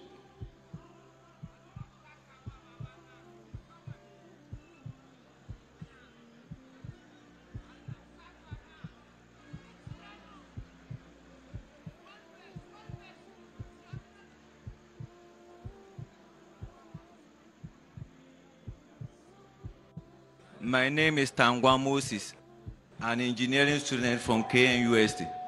I must say thank you very much for the work you are doing, and I wish you all the best in your mission. Please, in your lecture, you made mention that you believe in Jesus Christ, that he was, born miraculously. He gave life to the dead. And I must say, all the religions say man must die once before the said judgment day. If Jesus gave life to this man, was it just to show off because the man is no more living again? So why should Jesus give life to the person so that the person will die again? Meaning the person died twice. So was it just to show off, Or what was it? Or he's still living? He didn't die again. The brother asked a very good question, that we Muslims believe that Jesus Christ, peace be upon him, gave life to the dead. So if Jesus Christ, peace be upon him, gave life to the dead, a person dies only once. So, did Jesus Christ, peace be upon him, give life to the dead to show off? Why did he do it? I agree with you, a person dies only once. Quran says in Surah Imran chapter 3 verse number 185, Kullu nafsin zaiqatul maut. Every soul shall have a taste of death. And Quran says, Jesus Christ, peace be upon him, said, Bismillah, wake up in the name of Allah, and he gave life to the dead. The Bible says that. But all the miracles done by all the prophets of God, right from start till Prophet Muhammad sallallahu alaihi wasallam, they were done by Almighty God. They were not done by the Prophet himself, but they were done by Almighty God. When Moses, peace be upon him, when he parted the sea, that miracle was done by Almighty God to prove to the followers that he is a messenger of God. And you can see this when you read the Bible. And when you know, once Jesus Christ, peace be upon him, when a person dies, and two sisters go to Jesus Christ, peace be upon him, tell him that, please save my brothers. So he prays to Almighty God that you listen to me. He cries, you are the one who can save him. Let this cup pass away from me. He's praying to Almighty God. That means asking God to give back life to that man. Jesus Christ, peace be upon him, is praying to Almighty God that when the life was given to the dead, it was given by Almighty God. So all the miracles that were done, they were done by Almighty God, and Prophet Jesus, peace be upon him, was a messenger. So all the miracles that Jesus Christ, peace be upon him, did, Moses, peace be upon him, did, Prophet Muhammad, peace be upon him, did, these miracles are signs of Almighty God given so that his followers will understand he is a messenger of God. And this is mentioned in the Bible, in the book of Acts, chapter number 2, verse number 22. Listen to this. Jesus of Nazareth, a man approved of God amongst you by wonders and miracles and signs, which God did by him, and you are witness to it. A man. It's mentioned in the book of Acts, chapter number 2, verse number 22. Ye men of Israel, listen to this. Jesus of Nazareth, a man approved of God amongst you by miracles and wonders and signs, which God did by him, and you are witness to it. That means all these miracles God did, just to prove that he was a messenger of God. That doesn't make that person God. That doesn't make that person superior. So all the miracles that were done by messengers were done by Almighty God as a sign to show that he is a messenger of God. Hope that answers the question, brother. I mean, the person died twice. That person died twice. Miracle means exception to the rule. And please, Jesus asked God for something in the Bible which God didn't also do. Sorry? The night before Jesus was crucified in the Bible, Jesus went into the garden and prayed so that God could have changed things. You could see, the Bible says that he sweat. Even on the cross, you could see that it wasn't wearing thin. But God didn't do that for Jesus at that time. So I don't see it like Jesus would say, oh, come out of death. Then God did it there. But Jesus went into the garden, prayed. God didn't do. Which is not a consistent thing in Jesus' life, because not all the things in his life he was able to do. In his life? He asked God in the garden the day before he was crucified. Yes, I know that. For things to change. But nothing happened. He fulfilled the thing. What God said. First, I'll answer your first question, then I'll come to your second. Your first question is, did the man die twice? Yes. The miracles are things which are outside the natural thing. When Moses, peace be upon him, parted the sea, for the sea to part is not natural. It becomes a miracle. Correct? So similarly, when Jesus gave life to the dead, a human being dies only once. When Jesus gave life to the dead, he comes back to life. Miracle done by Almighty God. For example, a human being is born from a father and mother, right? Yes, sir. But Jesus Christ, peace be upon him, was born miraculously without male intervention. It's a miracle from God. That does not make Jesus God. Some Christians say, no. See, Jesus Christ, peace be upon him, had no father, so he's God. So the reply to that is given in Surah Imran chapter 3 verse number 59. Inna masala Isa inda Allahi kamasala Adam khalaqa min turab summa qala lahu kun fayakun. The similitude of Jesus in front of Allah is like Adam, peace be upon him. He was created from dust and said be, and it was. If you say that Jesus is God because he had no father, then Adam, peace be upon him, is a greater God. He had no mother and no father. Please, excuse me, I'm not a Christian. What I am saying, Brother, I have not Christian. answered your question. Yeah. If you ask a question, you should wait for the reply. When you ask a question, you wait for the reply. After I finish the reply, then you can talk. Correct? You have to follow rules and regulation. Okay, sorry. So when Jesus Christ, peace be upon him, with the will of God, gave life to the dead, it was a miracle. That person will die twice. Coming to Prophet Jesus, peace be upon him. You rightly said, in the Bible, Jesus Christ, peace be upon him, before he was put on the cross, he sweats and he prays to God. Let this cup pass away from me, correct? He prays. Then what happens? God saves him. God saves him. When he can give life to the dead, to a common man, and when he cries to God, can't God save him? God saves him. That's the reason he doesn't die on the cross. According to the Bible, Jesus Christ, peace be upon him, did not die on the cross. And I will prove it to you. If you read the Gospel of Matthew, chapter number 12, verse number 38, people come and ask Jesus Christ, peace be upon him, that please show us signs and miracles. So Jesus Christ, peace be upon him, says, The son of Jonah. Brother, will you listen to me? Do you understand English? I understand You're asking it a very question, I'm giving the reply, again you're coming in between. well. Please, I was just trying to say, I've looked at was Christ really crucified? And I know it. But if you knew, you wouldn't have asked this question. No, but you didn't get my Brother, question. let me finish the answer. If you have heard my question, you would have become a Muslim by now. If you would have heard all my lectures, by now you have been giving the Shahada. I respect your speeches a lot. I respect Sorry? your lectures. I respect your lectures and I like it. Very That's good. why I I'll come to came. it later on. My respects, I'll come to it later on. First, I'll give the reply. If Jesus Christ, peace be upon him, cried to Almighty God one day before he was put on the cross, what did God do? God saved him. The Gospel of Matthew, chapter number 12, verse number 38 to 40. When people say, show us a sign, Jesus Christ, peace be upon him, says, Ye evil and adulterous generation, seeketh thee after a sign. No sign shall be given to you but the sign of Jonah. For as Jonah was 3 days and 3 nights in the belly of the fish, so shall the Son of Man be 3 days and 3 nights in the heart of the earth. Now, every Christian knows what is the sign of Jonah. You go to book of Jonah, 1.5 sides. You know that Almighty God asked Prophet Jonah to go to Joppa and deliver the message. But Prophet Jonah thinks that the people of Joppa will not listen to the message. He goes to Nineveh. Now when he's going to Nineveh by the ship, a storm comes at sea. And it was the superstition at that time that if a storm comes, it's because someone had disobeyed the master. So they normally draw lots. Who's the one who disobeyed the master? So Jonah, being a prophet of God, he volunteers that I'm the one who disobeyed the master. So because he volunteers, they don't have to break his arm or leg or tie his leg. He volunteers, so they throw him overboard. Now when they throw Jonah overboard, was he dead or alive? He was alive, according to the Bible. I'm asking you according to Bible and according to your knowledge.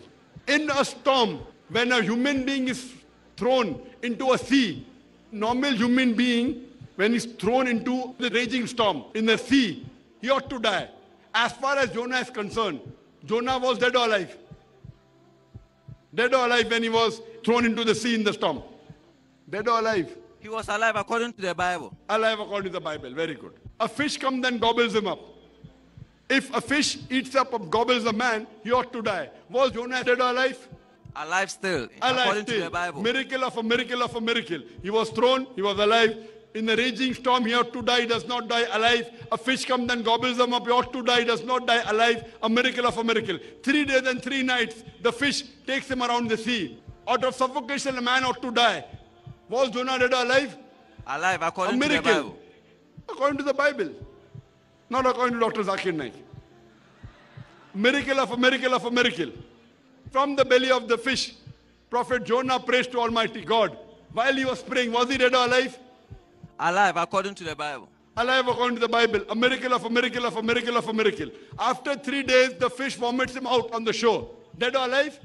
Alive according to the Alive, Bible. according to the Bible. So according to the Bible, it's a miracle of a miracle of a miracle of a miracle.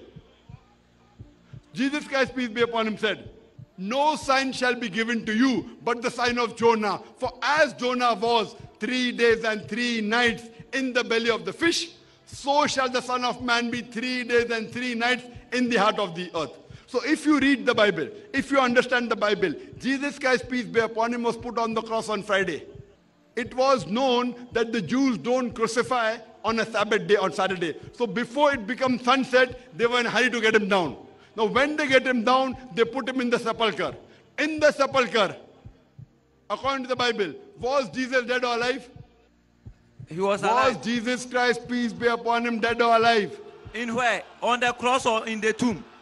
In the tomb. In the tomb, they say he resurrected according to the Bible. Brother, I'm asking you a question. When Jesus Christ, peace be upon him, was put in the sepulchre, I'm asking the question, was Jesus Christ, peace be upon him, according to the Bible, dead or alive? They say he died on the cross and he resurrected. I'm asking you in the sepulchre. I'm asking you, what's your name? You said I stay in Ghana. I'm asking your name. You're saying I live in Ghana. Brother, do you understand English? I'm asking a simple question in English. In the sepulchre, in the tomb, Jesus Christ, peace be upon him, was dead or alive? Outside, I'm not bothered. In the tomb, was he dead or alive? I'm not a Christian, I don't know. So, brother, what are you? I don't know unless you tell me. If you're not a Christian, what are you? I'm not religious. I'm still looking for religion. Oh, you're as looking you for said, religion, I will okay. convert. So, do you believe in the Bible to be the word of God? I If you don't believe, then why should I quote the Bible? I don't believe. If you don't believe Bible to be the word of God, I'll quote to you Quran, which is the word of God. Even I don't believe Bible is the word of God. To me also. So if you don't believe Bible is the word of God, even I don't believe Bible is the word of God. There are in the Bible some portions which can be the word of God. There are words of prophets. There are words of historians. There are contradictions. There is pornography. But let me complete my answer. And you're right. According to the Bible, Jesus Christ, peace be upon him, he was alive. So that's the reason when you're asking me from the Bible that before he was put on the cross, he prays to Almighty God. So God saves him. Because he prays to Almighty God, he does not die on the cross. He's brought down alive. And in the tomb he's alive. He fulfills the prophecy of the sign of Jonah. That's the reason Jesus Christ, peace be upon him, wasn't crucified. He did not die on the cross. He was saved. And Almighty God raised him up alive. Brother, do you believe there is one God? I believe. MashaAllah. I believe. Do you believe that Jesus is God? I don't believe. Because in my African spirituality, I believe in God. But the concept of God that is brought to me is what I don't believe. Very good. Even I do not believe Jesus is God. Brother, one more question. Third question. Do you believe Prophet Muhammad is the messenger of God? Yeah, historically, I know Prophet Muhammad existed. No, do you believe that Prophet Muhammad is the messenger of God? I know he's a messenger of God. MashaAllah. So if you believe God is one, and if you believe Muhammad is the messenger of God, that means you're a Muslim. No, but you see, Muslim preaches about peace. No. The minimum two criteria. Dr. Naik. The minimum two criteria required for any human being to be a Muslim is he has to believe that Almighty God is one and there is no one worthy of worship except Almighty God, which you believe. Yes, and sir. the second is that Prophet Muhammad is the messenger of that God. Yeah. So if you believe in these two things, you become a minimum level of Muslim. You can become more and more practicing later on. For example, if you want admission, if you take admission into a school, suppose the school is St. Peter's School, the school I studied from, you become a St. Peterite. That means you become a student of that school. Now whether you're in first standard, second standard, third standard, 10th standard, that is later. So if you take admission, you are a student of that school. So for anyone to be a Muslim, minimum two things that he should do is, he should agree God is one, and no one deserves worship except Almighty God. And second is, you should believe that Prophet Muhammad is the messenger. If you believe in these two things, then you become a minimum level of Muslim. Then you can get more knowledge, you can keep on becoming better and better and better. You can go first standard, second standard, third standard, 10th standard, bachelor, master's, PhD, that's later. So according to me, you're a Muslim. Whether would you like to say it in Arabic? I'm an African conscious being on earth. Sorry? I'm a conscious being on earth. You're conscious of? A natural being, a natural human being on earth. Yes, you are a human being that believes Almighty God is one. Yeah. Believes Prophet Muhammad is the messenger of Almighty Yeah, God. yeah. So according to me, you are a Muslim. Okay, that's from your view. That's No, from that your is view. the view. Yes, of course, my view only. Yeah. And even from your view, because you believe he's God. Muslim means a person who submits his will to God. What is the meaning of Muslim? I told in my talk. Anyone who submits his will to Almighty God and acquires peace by submitting his will to God is a Muslim. So you have submitted your will to God. You believe there is one God, correct? I believe. And you believe Prophet Muhammad is a messenger. Yeah, I believe he That means existed. you are a minimum messenger. Muslim. You can be more practicing by following better things, other things about Almighty God. But the minimum thing that you should follow of Almighty God is believe He is one and believe Prophet Muhammad is a messenger. I believe you have just entered the fold of Islam. I'm asking you the question. You said in English Yeah. that there is no one worthy of worship except Almighty God. And you told that Prophet Muhammad is a messenger of God. Yeah. I'm asking you, would you like to say it in Arabic? To say, Same thing what you said in English, would you like to say it in Arabic? I can't speak Arabic. No, I will help you. Because that is the language of the last and final revelation. I would like to speak. You like to say it? I would like to say it. Okay. Is anyone forcing you? No. You're doing out of your own It's free will? something I believe. If I You're don't doing out of believe- your own free will? Yeah, it's You something I believe Muhammad is the messenger, peace be upon him. Your own free I will? believe he existed and he No one is did giving good you things. money? No. Okay. I'll say it in Arabic and you repeat it. Okay. Ashhadu Ashabu, Allah Allah, ilaha ilaha, illallah illallah, wa ashhadu wa ashabu, anna anna, Muhammadan Muhammad, abduhu abduhu, wa rasuluhu. wa rasul. I bear witness I bear witness that that there is none worthy of worship there's none worthy of worship except Allah, except Allah, and and I bear witness I bear witness that that Prophet Muhammad Prophet Muhammad is the messenger is the messenger and servant of Allah. and servant of Allah. MashaAllah, you're a Muslim. May Allah subhanahu wa ta'ala give you good in this world and the hereafter. I pray to Almighty God. See, once you accept it and you become a Muslim, all your previous sins have been forgiven. I pray to Allah subhanahu wa ta'ala to grant you good in this world and the akhirah. And I want you to read more and more so that you understand this religion better. Yeah, I read a lot. I read a lot. And I want you to see more of my DVDs. I'll ask some of the volunteers to give you books. I've got 3 books here in Kumasi. I would ask the volunteer, Brother Abdul Aziz, to give this brother 3 of my booklets. And I would also like to present to you a copy of the Quran. Can some volunteer get me a copy of the Quran here, please? Can some volunteer get me a translation of the Quran, please? Please keep some copies of the translation of the Quran on my table. Yes, brother, can you come and take the translation, please?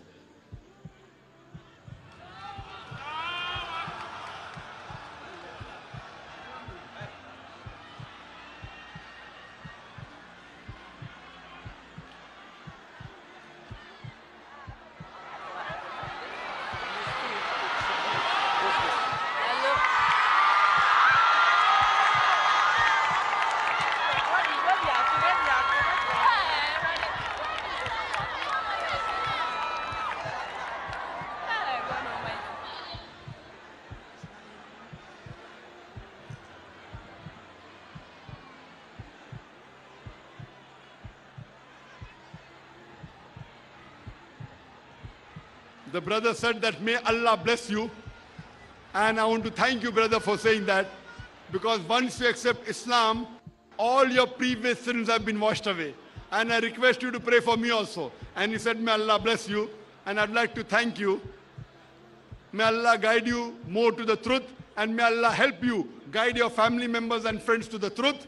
And even guide this great country, Ghana, to peace, serenity, and to the truth. Can we have the second question?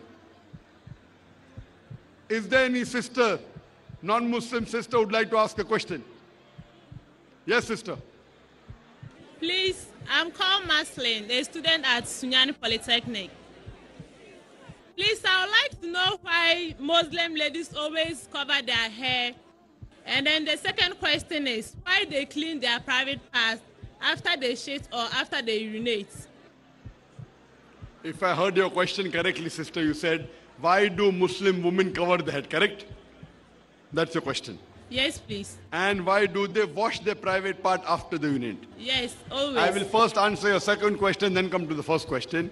As far as washing the private part when they go for urination, that's done by Muslim men as well as Muslim women, both. Because we are hygienic. Because when we go for the call of nature, we put water on it so that there are no droplets remaining. I, as a medical doctor, you ask any medical doctor, they will tell you that what the body does not require, it comes out as an excreta or in urine. And these are very harmful for the body. So when you urinate, there are certain drops remaining. When you wash, when you put water, these droplets go away. So it becomes more hygienic and there are less chances of having itchiness and certain diseases in that part. So it is for hygiene and for medical reasons, sister. Regarding your first question, why do Muslim women cover the head? Why do Muslim women cover the hair? The reply is, hijab has been prescribed in the Quran. But before the hijab, for the women, Allah talks about hijab for the men. Allah says in the Quran in Surah Nur, chapter number 24, verse number 30, say to the believing man that he should lower his gaze and guard his modesty. The moment a man looks at a woman, if any brazen thought, any unashamed thought comes, he should lower his gaze. The next verse speaks about the hijab for the woman. Surah Nur, chapter number 24, verse number 31. Say to the believing woman that she should lower her gaze and guard her modesty, and display not her beauty except what appears off, and draw her veil, a head covering, over her bosom, over her chest, and display not her beauty except in front of her husband, her sons, her fathers, and a big list of mahram, the close relatives who she can't marry is given. There are basically 6 criteria for hijab. The first is the extent which differs between the man and the woman. For the man, it's from the navel to the knee. For the woman, the complete body should be covered. The only part that can be seen are the face and hands up to the wrist. Some scholars say that even the face should be covered. But normally, for a woman, a complete body should be covered, including the head and the hair, except the face and the hands up to the wrist. The remaining 5 criteria are the same for the man and the woman. The second is, the clothes they wear, it should not be tight so that it reveals the figure. Third, it should not be transparent or translucent so that you can see through. Fourth, it should not be so glamorous so that it attracts the opposite sex. Fifth, it should not resemble that of the opposite sex. And sixth, it should not resemble that of the unbelievers. The reason why hijab has been prescribed is given in the Quran in Surah Azab, chapter 33, verse number 59, where Allah says, O Prophet, tell your wives and your daughters and the believing women that when they go abroad, they should put on the cloak, the overcoat, so that they shall be recognized and it will prevent them from being molested. So Islam prescribes the woman to cover the head and put on the overcloak so that they shall be recognized and it will prevent them from being molested. I'd like to ask you a question. If there are two twin sisters who are very beautiful, equally beautiful, if they are walking down the streets of Kumasi in Ghana, and one twin sister, she is wearing the Islamic clothes, complete body covered. Only part that is seen is the face and the hands up to the wrist. The other twin sister, she is wearing the Western clothes. You know, mini skirt and shorts, wearing a very low, deep neck, revealing more of the body than concealing. And if both these twin sisters are walking down the streets of Kumasi, and if round the corner there is a hooligan, there is a ruffian who's waiting for a catch, who's waiting to tease a girl, I'm asking you the question, sister, will he tease the girl wearing the Islamic hijab or will he tease the girl wearing the Western clothes? Please, I prefer the lady in the Islamic hijab. Which girl will he tease? Will he tease the girl wearing the Islamic hijab or tease the girl wearing the Western clothes? Please, I prefer the lady wearing the Islamic hijab. He will tease the girl wearing the Islamic hijab. Why? Yes, please. Why but? It's decent. I can't hear you. It's decent. It is decent. Yes, please. I didn't get the question well. No, my question was, if there are two twin sisters who are equally beautiful, very beautiful, walking down the streets of Kumasi, one is wearing the Islamic clothes completely covered, one twin sister, except the face is seen and the hands up to the wrist is seen. The other twin sister, she is wearing the Western clothes. Mini skirts and shorts. A top with a deep neck, low neck. Her body is revealed more than concealed. She is exposing more of her body than concealing. And if both the twin sisters are equally beautiful, walking down the streets of Kumasi, and if round the corner there is a hooligan, there is a ruffian who's waiting for a catch, who's waiting to tease a girl, I'm asking you the question, which girl will he tease? Will he tease the twin sister who's wearing the Islamic hijab, or will he tease the twin sister who's wearing the Western clothes? Which girl will he tease? The one in the hijab. He will tease the girl wearing the hijab. Why, sister? Can you give me one good reason? Can you give me one good reason why will that man tease the girl wearing the Islamic hijab? Only one reason I want. I will attack the one in the naked dress. One in the? Please, they'll tease the one in the short dress. Ah, correct. It's a simple question, simple answer. He will tease the girl wearing the shorts, the naked dress, because if you invite, then people will come. That's the reason, not only in the Quran, not only in Islam, even in Christianity, it is mentioned. Sister, are you a Christian? Yes, please. If you read the book of Deuteronomy, chapter number 22, verse number 5, it says, the woman shall not wear clothes that which pertain to a man, and a man will not wear clothes that which pertain to a woman. All those who do abomination of the law. It's mentioned in the 1 Timothy, chapter number 2, verse number 9. The woman should be dressed up with modesty, with shamefacedness and sobriety. They should not wear broided hair, or gold, or pearl, or costly array. It's mentioned in 1 Corinthians, chapter number 11, verse number 5 and 6, that the woman that prophesieth and prayeth with the head uncovered, her head should be shaved off. The Bible says in 1 Corinthians, chapter number 11, verse number 5 to 6, the woman that prays with the head uncovered, her head should be shaved off. Bible is more strict even than the Quran. Nowhere does the Quran say, nowhere does the hadith of Prophet say that if a woman does not cover her head should be shaved off. The Bible is more strict. Have you seen the photograph of Mother Mary? Have you seen the photograph of Mother Mary? Yes, please. Is her head covered or not? Covered. Why? For modesty. When you go to church, when you see the nuns cover the head or not? Yes or no? They do cover their head. They cover. Why? Because Bible says that. So what Quran says, the same thing is mentioned in the Bible. For modesty, you have to wear the hijab. If you don't wear the hijab, there are chances that you shall be molested. There are chances you shall be raped. In Islam, if any man, after these rules and regulation has been done, rapes a woman, he gets capital punishment, death penalty. Many people say death penalty is a barbaric law, is a ruthless way of life. Do you know in America, the maximum number of rapes that take place in any country in the world, it's in America. According to the 2008 statistics of the National Survey of the Crime Victimization, 203,830 cases of rape took place and 16% were reported. That means every day, 3,590 cases of rape took place. Every 25 seconds, one rape is taking place in America. You know, I'm giving this talk since the past 2 hours. Already more than 200 rapes may have taken place since the time I'm giving a talk here. I'm asking you the question, if you implement the Islamic Sharia in USA, that every man when he looks at a woman, he should lower his gaze. If any unashamed thought comes. After that, the woman should wear the Islamic hijab, the complete body covered. The only part that is seen is the face and the hands up the wrist. After that, if any man rapes a woman, capital punishment, death penalty. I'm asking you the question, will the rate of rape in USA, will it increase? Will it remain the same or will it decrease? Please, it will decrease. It will decrease. It's a practical law. You implement the Sharia and you get results. That's the reason Islam is a religion which shows you a way how people will respect the woman.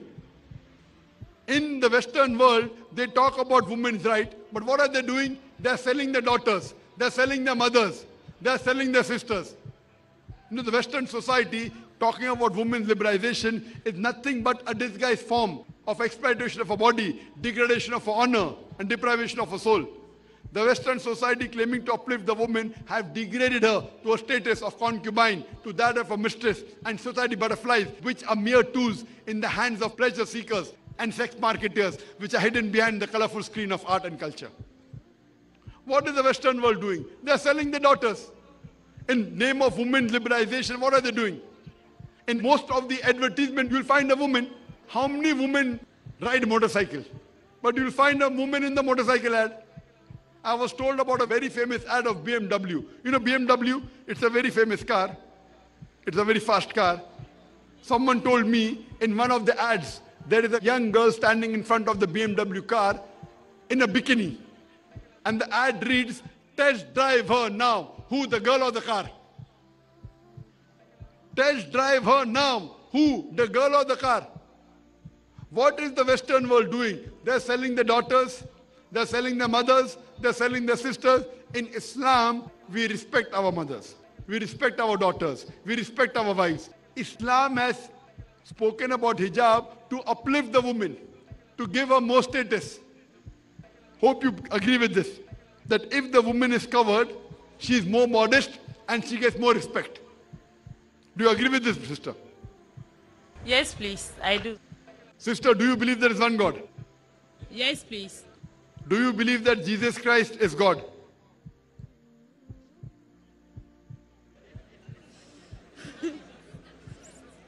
Do you believe Jesus Christ is God? Yes, I do. You believe? Yes, please. Sister, if you read the Bible, there is not a single unequivocal statement in the complete Bible where Jesus Christ, peace be upon him, himself says that I am God, or where he says worship me. If any Christian, including you, can point out a single unequivocal statement in the complete Bible where Jesus Christ, peace be upon him, himself says, I am God, or where he says, worship me, I, Dr. Zakir Naik, am ready to accept Christianity now. I am not speaking on behalf of my other Muslim brothers and sisters. I am ready to put my head on the guillotine. In fact, if you read the Bible, Jesus Christ, peace be upon him, said, it's mentioned in the Gospel of John, chapter number 14, verse number 28. Jesus Christ, peace be upon him, said, my Father is greater than I. Gospel of John, chapter number 10, verse number 29. My Father is greater than all. Gospel of Matthew, chapter number 12, verse number 28. I cast out devil with the Spirit of God. Gospel of Luke, chapter number 11, verse number 20. I with the finger of God cast out devils. Gospel of John, chapter number 5, verse number 30. I can of my own self do nothing. As I hear, I judge, and my judgment is just. For I seek not my will, but the will of my Father. Anyone who says I seek not my will, but the will of Almighty God is a Muslim. Jesus Christ, peace be upon him, was a Muslim. He never claimed divinity. It's clearly mentioned in the book of Acts, chapter number 2, verse number 22. Ye men of Israel, listen to this. Jesus of Nazareth, a man approved of God, not God. A man approved of God amongst you by miracles and wonders and signs which God did by him, and you are witness to it. A man approved of God amongst you by miracles and wonders and signs which God did by him, and you are witness to it. So when nowhere does the Bible says Jesus, peace be upon him, is God, so why do you believe he's God? Because the church says so. Do you believe in the Bible or do you believe in the church? I believe in the Bible. Where does the Bible say he's God? So someone has told you a lie. So now when you have come to know the truth, nowhere did Jesus say that he's God, peace be upon him. I have given you so many quotations. So yet do you believe he's God? See, the brother who came earlier, he got convinced. He's seen my cassettes. He's seen my lectures. I'm asking you, yet do you believe Jesus is God? According to the Bible, Jesus Christ came to die for our sins and was crucified. Sister, you said Jesus Christ, peace be upon him, came to die for a sin and he was crucified. Yes. I told you earlier, sister, just before you, I proved that according to the Bible, Jesus Christ, peace be upon him, did not die on the cross. I told in the earlier answer. Did you listen to my answer, sister?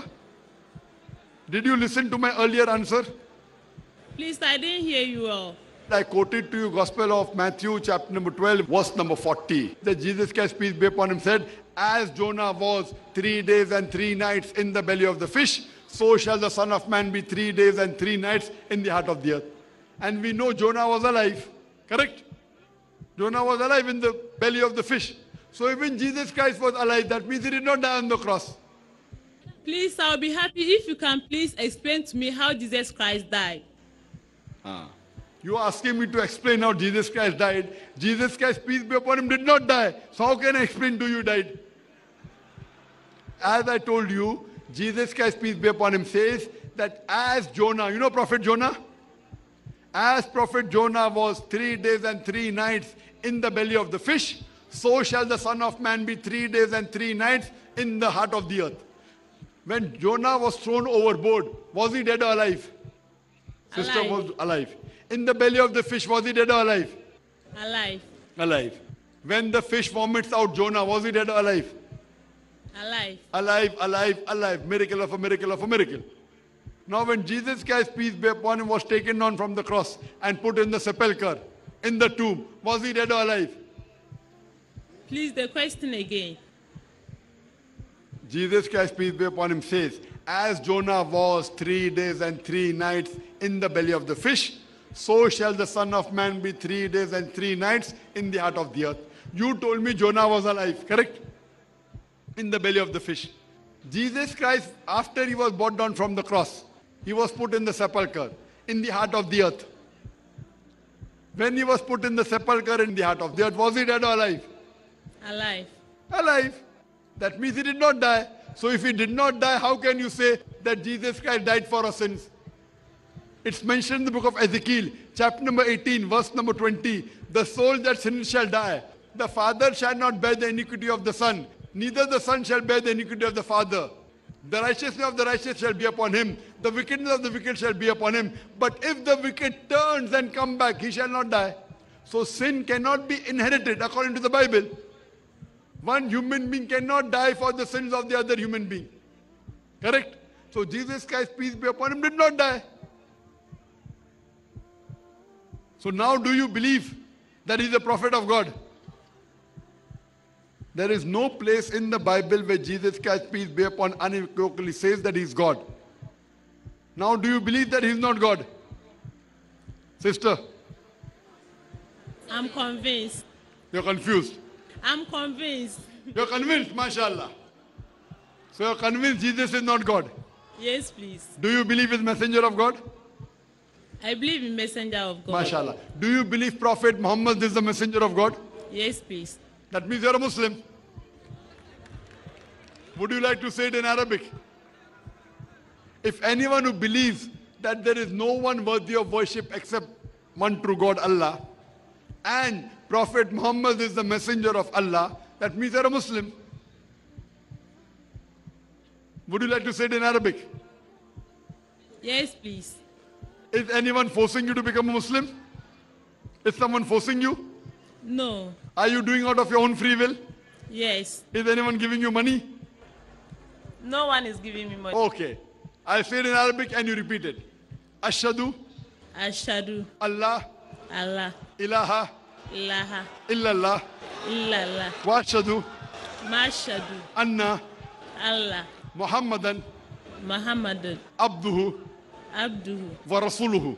varasuhu. I bear witness I bear witness that that there is none there is none worthy of worship worthy of worship except Allah, except Allah, and I bear witness and I bear witness that that Prophet Muhammad Prophet Muhammad is the messenger is the messenger and servant of God. and son of MashaAllah, you have become a Muslim, and I pray to Allah subhanahu wa ta'ala to grant you Jannah. I pray to Allah to give you Jannah, to put you in paradise.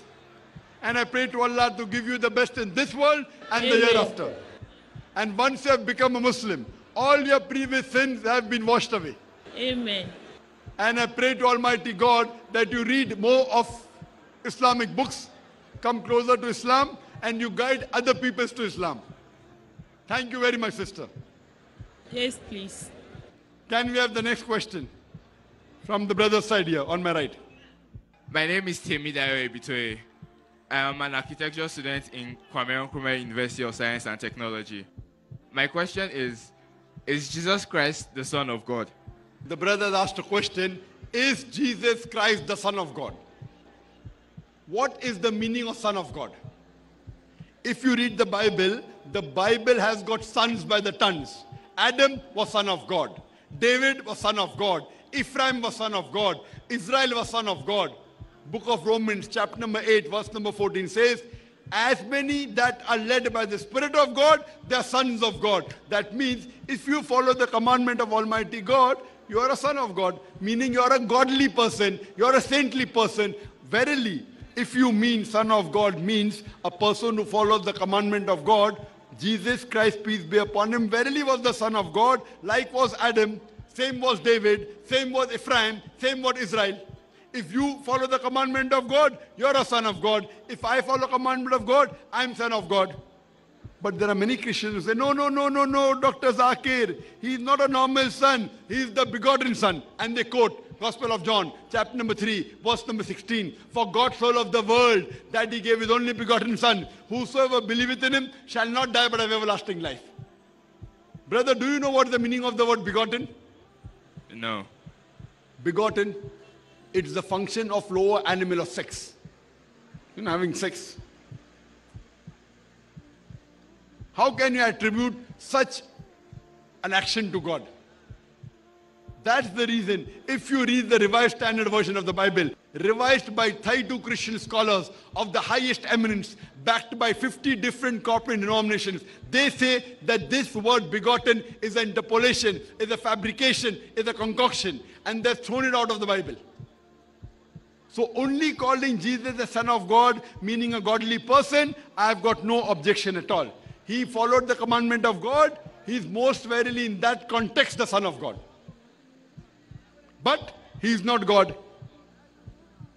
Do you understand, brother? Yes. Because there is not a single unequivocal statement in the complete Bible where Jesus Christ, peace be upon him, himself says that I am God, or where he says worship me. Brother, do you believe Jesus is God? No. MashaAllah. Do you believe he's a prophet of God? I am not fully convinced. No, do you believe Jesus Christ, peace be upon him, is prophet of God? Yes. You believe? Yes. Do you believe God is one? Yes.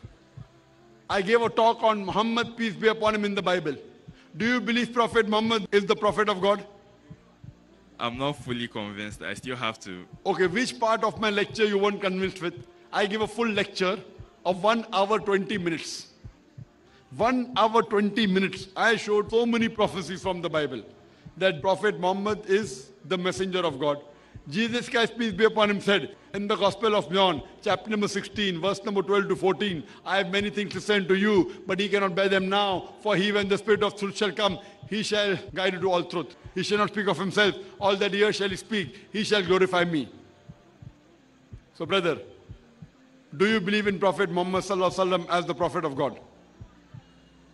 When I say I'm not fully convinced, I mean I have to go and read and see about it, basically. Okay, I request you, inshallah, go home, read, but don't waste too much time. This life is short. If you say I will take 10 years, you don't know whether you live or not. So I request you go back home, read again. You can hear my lectures. You can go on the YouTube and type Dr. Zakir Naik about Christianity, about Islam, about Muhammad sallallahu alaihi wasallam, and inshallah, I pray to Allah to give you hidayah, to give you guidance, so that you come to the straight path. Amen. Thank you, brother. Right. Yes, brother. Your name, your profession, and your question. My name is Magbunsu, a student of TI Ahmadiyya Senior High School. And in your statement, you made mention of, you said Muhammad praised Jesus Christ not less than 25 times in the Quran. But I'm a little bit doubtful. I want to know the truth by seeing it clearly from the Quran. But this is the case that Muslims do not allow any Christian to touch the Quran. So how then should I know the truth from the Quran? MashaAllah, brother asked a very good question. He said, I told in my lecture and the question and answer session that Muhammad sallallahu alaihi wasallam has mentioned Jesus Christ, peace be upon him, 25 times by name in the Quran. But the Muslims don't allow him to touch the Quran. These Muslims are ignorant. You have to forgive these Muslims who don't allow you to touch the Quran. Because the Quran is not only revealed for the Muslims or the Arabs, the Quran is revealed for the whole of humankind. The Quran says in Surah Ibrahim, chapter number 14, verse number 1, we have revealed to thee, Prophet Muhammad, peace be upon him, to lead humankind from darkness to light. Allah says in the Quran in Surah Ibrahim, chapter number 14, verse number 52, here is a message for mankind. Let them take warning therefrom. Let them know there is one God. Let the men of understanding take heed. The Quran says in Surah Baqarah, chapter 2, verse number 185, Ramadan was the month in which the Quran was revealed as a guidance for humankind, as a criteria to judge right from wrong. Allah says in the Quran in Surah Zumur, chapter 39, verse number 41, that we have revealed to thee, Prophet Muhammad, peace be upon him, the Quran to instruct the humankind. So, brother, the Quran is for the whole of humankind. And I would give you a copy of the Quran. And you can read the Quran. And Prophet Muhammad, peace be upon him, he dictated letters to the non-Muslim kings, asking them to accept Islam. And he dictated verses of the Quran. Surah Imran, chapter 3, verse number 64. Come to common terms as between us and you. Many of the non-Muslim kings accepted Islam. Some of them tore the letter. Some of them even trampled it beneath their feet. So when Prophet Muhammad could give verses of the Quran, why can't I give to the non-Muslim? Brother, I would like to ask you, do you believe there is one God? Yes, please. Do you believe Jesus is God, peace be upon him? Do you believe Jesus is God, or do you believe he's messenger of God? Actually, a messenger of God. Very good, mashallah. Do you believe Prophet Muhammad is the messenger of God? I gave a talk of 1 or 20 minutes. Do you believe Prophet Muhammad is the messenger of God? Please, that one I have to make my own research too. Sorry? I'm not yet convinced about it. Which part of my lecture you're not convinced? See, research you have to do. Fine. Tell me which part do you want to do research? I'll help you. Oh, please. That one it will take a little bit more time. Little more time, I can give you time. I love you, brother. Brother, I love you. I know that. Sorry? Yes, please. I love you. I love you too. I want you to come to the truth. Jesus Christ, peace be upon him, said in the Gospel of John, seek ye the truth and the truth shall free you. I gave a lecture of 1 hour 20 minutes proving from the Bible that Prophet Muhammad, peace be upon him, has been prophesied in the Old Testament and the New Testament. Jesus Christ, peace be upon him, also told about Prophet Muhammad, peace be upon him. Now, do you believe in Prophet Muhammad, peace be upon him? Please, that one, unless I read from the Quran to confess before I can. Well, I would like to give you a copy of the Quran. You can come on the stage. I'll give you a copy of the Quran, and inshallah, I want you to read and get convinced. Come on the stage, please, brother.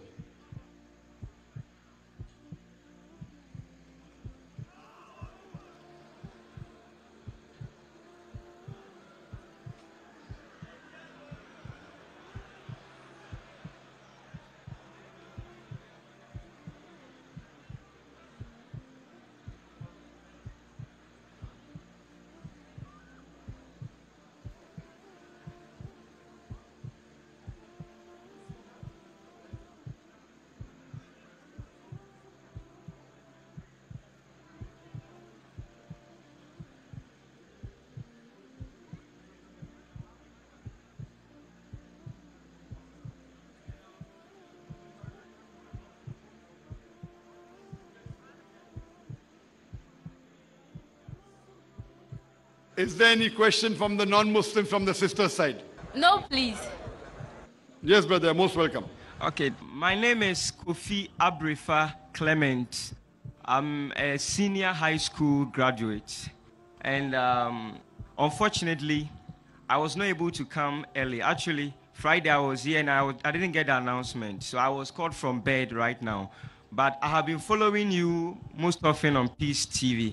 So I believe that on that prerogative, I will give some questions based on your subject matter, the few I have followed you concerning on Peace TV.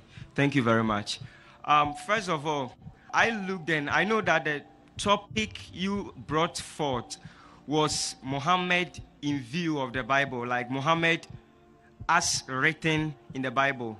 And you have listened to you most often and you have asked for a very simple, straightforward scripture that confers the Godship of Jesus Christ. And you've even said that if you are convinced, you are going to be a Christian. I'm also here with the all genuineness of heart that if your answer also comes and satisfies the questions, I also becomes a Muslim. First of all, your apologetics is very powerful, and this is the case I want to raise. For you to ask a question that scriptures should be given, talking about the deity of Jesus Christ as God, I believe that you have taken the case from scriptural point of view to philosophical argument. You've quoted a lot of scriptures, and a lot of scriptures you have brought forth. And one of the scriptures you quoted, somewhere in the book of Acts, chapter 3, about when Peter was addressing the people, and it spoke of the man Jesus approved of God. I know you've quoted that scripture as well.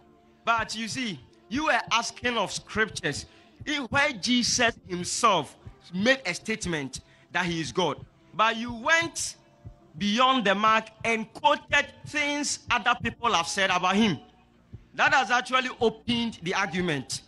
Now you have taken it from the first person who is testifying about himself to what other people are saying about himself.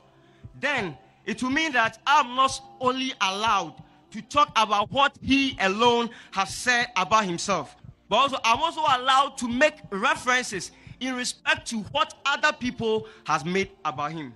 But let me narrow it down here.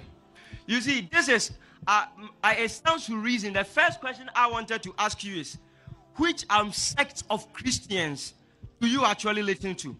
Because if you come to Christianity, like I attend the House of Faith ministry, I'm also in the KFI. So every kind of Christian sect, you realize that it is the knowledge that actually defines why they are there as such particular Christian sect. And there is a saying that the abuse of a philosophy, as you know, does not nullify the philosophy.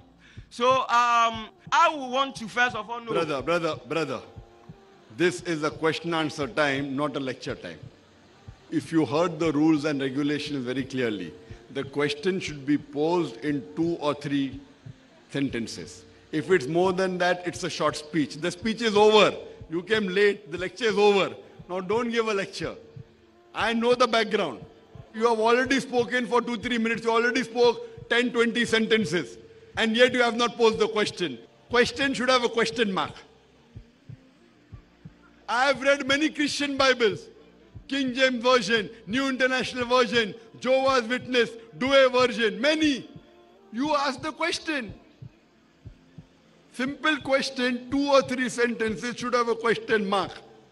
That's it. Pose your question. No salute, question. Thank you. Most welcome. For the question mark, I know I can't write it, but I know I'll pose it. But the case is this.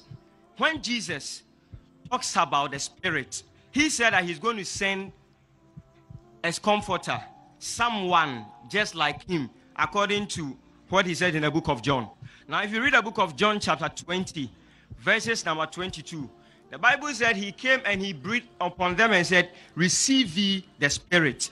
I've heard that you said that the Holy Spirit was there before. But this is how we understand it in our dogma. The case is like you being a mathematics teacher. I know you are capable. You being a mathematics teacher, you have a lot of topics you can teach. You can teach binomial, polynomial. But all of them is under mathematics. Brother, do you understand English? Yeah. 2 or 3 sentences. You have come here to give a speech. I think you're a teacher. Don't give a lecture here. 2 or 3 sentences with a question mark. You don't have to write your question. What is your name? It's a question mark. It's a question. I cannot write. I cannot see. Simple. If you don't ask a question, I'll give another person a chance. You are wasting your time and wasting everyone's time. Pose a question. All you're wasting time. I'm being very kind. Don't test my patience. I love you, brother. I love you. I love you. Jesus Christ, peace be upon him, said, seek ye the truth and the truth shall free you. You want to go around the bushes, words, without question. If you want to preach, you can hire this hall tomorrow and give an advertisement. People will come to listen to you, those who want to come. Don't waste. There are about 10,000 people here. Don't waste the time, please. Don't cause harm to all these people. They have come to listen to me, not to you. You pose a question, I'll give the reply. Only 2 or 3 sentences. If you pose more than 2 or 3 sentences, I will go to the next question. Don't say anything extra, please. Start. So, So, in John 20:22, he said, "Receive ye the Spirit." So those who were there at that time received. So I want to know why you think it goes beyond that point to the Prophet Muhammad. Thank you. brother asked a question in John 20:22. Jesus Christ, peace be upon him, said that receive ye the Spirit. But this is not talking about the Comforter is different, Spirit is different. Receive ye the Spirit, that means the Spirit was there. This is another verse of the Bible. I didn't quote John chapter 20 verse 22. I quoted Gospel of John chapter number 14 verse number 16. I will pray to the Father to send you a Comforter who will abide with you forever. Gospel of John chapter number 15 verse number 26. But when the Comforter will come, who I will send from my Father, he will show you things to come. He shall testify me. Gospel of John chapter number 16 verse number 7. Nevertheless, I tell you the truth. It is expedient for you that I go away. For if I go not away, the Comforter will not come. For if I depart, shall I send him. You have gone to Gospel of John chapter 20. I am quoting Gospel of John chapter 14, chapter 15 and chapter 16. You are going to chapter 20. What are you talking? Gospel of John chapter 20 is talking about the Spirit. I'm not talking about the Holy Spirit. I'm talking about Comforter. Holy Spirit is not Prophet Muhammad, peace be upon him. The Comforter is Prophet Muhammad, peace be upon him. Did you hear my lecture? I said I was late because I didn't know. But you said you heard on the television. Didn't you say that? Yeah, I said that. I've spoken many times on Peace Okay, TV. then I can pose the question better now. So that means Spirit is different. Prophet Muhammad is different. And Prophet Jesus, peace be upon him, said in the Gospel of John, chapter 16, verse 12 to 14, I have many things to say unto you, but ye cannot bear them now. For he, when the Spirit of truth shall come, he shall guide you unto all truth. He shall not speak of himself. All that he hears shall he speak. He shall glorify me. Who is this person? The Holy Spirit. Brother, can you understand English? Yeah. Gospel of John, chapter 16, verse number 7 said that it is expedient for you that I go away. If I go away, the Comforter shall come. Holy Spirit was already there before Jesus Christ, peace be upon him, came into the world. So this person cannot be the Holy Spirit. You say, if you convince me, I'll become a Muslim. What language do you understand? English? Yes, English. The Bible says that the Holy Spirit was there in the womb of Elizabeth before John the Baptist was born. And John the Baptist came before Jesus Christ, peace be upon him, correct? Yes, please. Holy Spirit was there when Jesus Christ, peace be upon him, was being baptized, yes? Yes, So this please. Comforter cannot mean Holy Spirit. Yet you say Holy Spirit, you're going in circles. That's why I was bringing the issue of mathematics. That Not mathematics, I'm talking about Bible. I don't want to learn mathematics here. And not from you specially. we use analogy to actually create a statement. I believe that for you to make... In mathematics, we use analogy to create a statement. Which mathematics are you talking about? I said in life... Which mathematics are you talking about? Where does it say you use the analogy to make a statement? Which mathematics book says that? I'm asking you a question. Which mathematics book says that? Anyway, that you use analogy that to was a different statement. That was not concerned to mathematics. I'm asking you which book says that you use an analogy to make a statement in mathematics. No, Have you studied mathematics? I've studied mathematics a little. Which book says that you use an analogy to make a statement? Okay, that statement was not part of the mathematics. That It was is a wrong. different statement. You made a mistake, correct? No, it was not a mistake. I was making different statements. You said in mathematics to use an analogy They were not to make joint a statement. statement. You do not do it in mathematics. You made a mistake, yes or no? Please, they were not joint statements. It was like You making... said in mathematics to use an analogy to make a statement. Sir, Is it right or is it wrong? Sir, in language, we are not able to apply comma and full stop, so you may not have known. But I was not making the same statement. I was like answering the second question you asked when I talked about mathematics. What are you doing? Sorry. There's no comma. When you speak, it is understood whether comma is there or not. You don't have to mention it. Only when you write, you have to mention. When you say, understood whether it's a comma or a question mark. You have posed the question, I've given the answer. You have posed the question on Gospel of John, chapter 20, verse number 22, and I answered you. The answer is over. You didn't understand it, it's your problem. You asked the question on Gospel of John chapter 20, verse 22. I gave you the answer. That is the Holy Spirit. It is not Prophet Muhammad, peace be upon him. Prophet Muhammad, peace be upon him, is the comforter in which I gave the talk. If you want to know more, you go and hear my lecture on the YouTube, Muhammad Sallallahu Alaihi Wasallam and the Bible. And then when you finish, then you can write to me on the email. Okay, brother? Thank you. You're most welcome. Can we have the next question from the sister? Any non-Muslim brother? Yeah. How many non-Muslim brothers are there? 2 more. Okay, brother, most welcome. My name is Benjamin, and I'm a carpenter by profession. I'm a lover of music, and my Muslim friend says any music with instruments, it's not good. I want to know why it is so, or any explanation to that statement. The brother asked the question that his Muslim friends tell him that any music with instrument is not correct. Why? Our Prophet Muhammad Sallallahu Alaihi Wasallam said he prohibited the use of musical instrument except the duff. The duff is, one side open drum. It's not a drum, it's a duffly. The reason is that when you play music, there are chances that you can get deviated, you get carried away. In poetry, etc., you get carried away. They start praising people and they go beyond the limits. So music takes you away many a times. You hear in the songs, pop songs, beat it. What does it mean? You don't understand, yet people are repeating it, correct? Funky town, what funky town? It doesn't have any meaning only. So when people hear music and they start singing, they say things which have no meaning and they enjoy. It takes you away from the worship of Allah subhanahu wa ta'ala. Takes you away from worship of Almighty God. That's the reason it is not allowed in Islam. Brother, but these are all minor issues. The main issue today we are discussing is about Almighty God. Do you believe there is one God? Yeah, I believe in one God. Do you believe Jesus is God? No. Very good. Do you believe Prophet Muhammad is a messenger of God? I believe he is the messenger of God. MashaAllah. So if you believe that there is no one worthy of worship except Almighty God, and you believe that Prophet Muhammad is a messenger of God, that means you're a Muslim. These are minor issues whether music is allowed or not. The main issue is that if you believe there's one God, and if you believe Prophet Muhammad is a messenger of God, you enter into the fold of Islam. Would you like to say it in Arabic? I came to ask questions. Please, can you let me finish my questions before? No, your question is, I already answered your question. Didn't I answer your question? You asked me, why is musical instrument not allowed? I gave you the answer. That's the first question. I have a different... Oh, so you have one more question? Yeah, I have more questions. So I should know that. I cannot read people's mind. Okay. How many questions do you have, brother? Should we... How many more questions do you have? About 4. 4? Yeah. Normally, we ask one question at a time, and for next question, go behind the queue.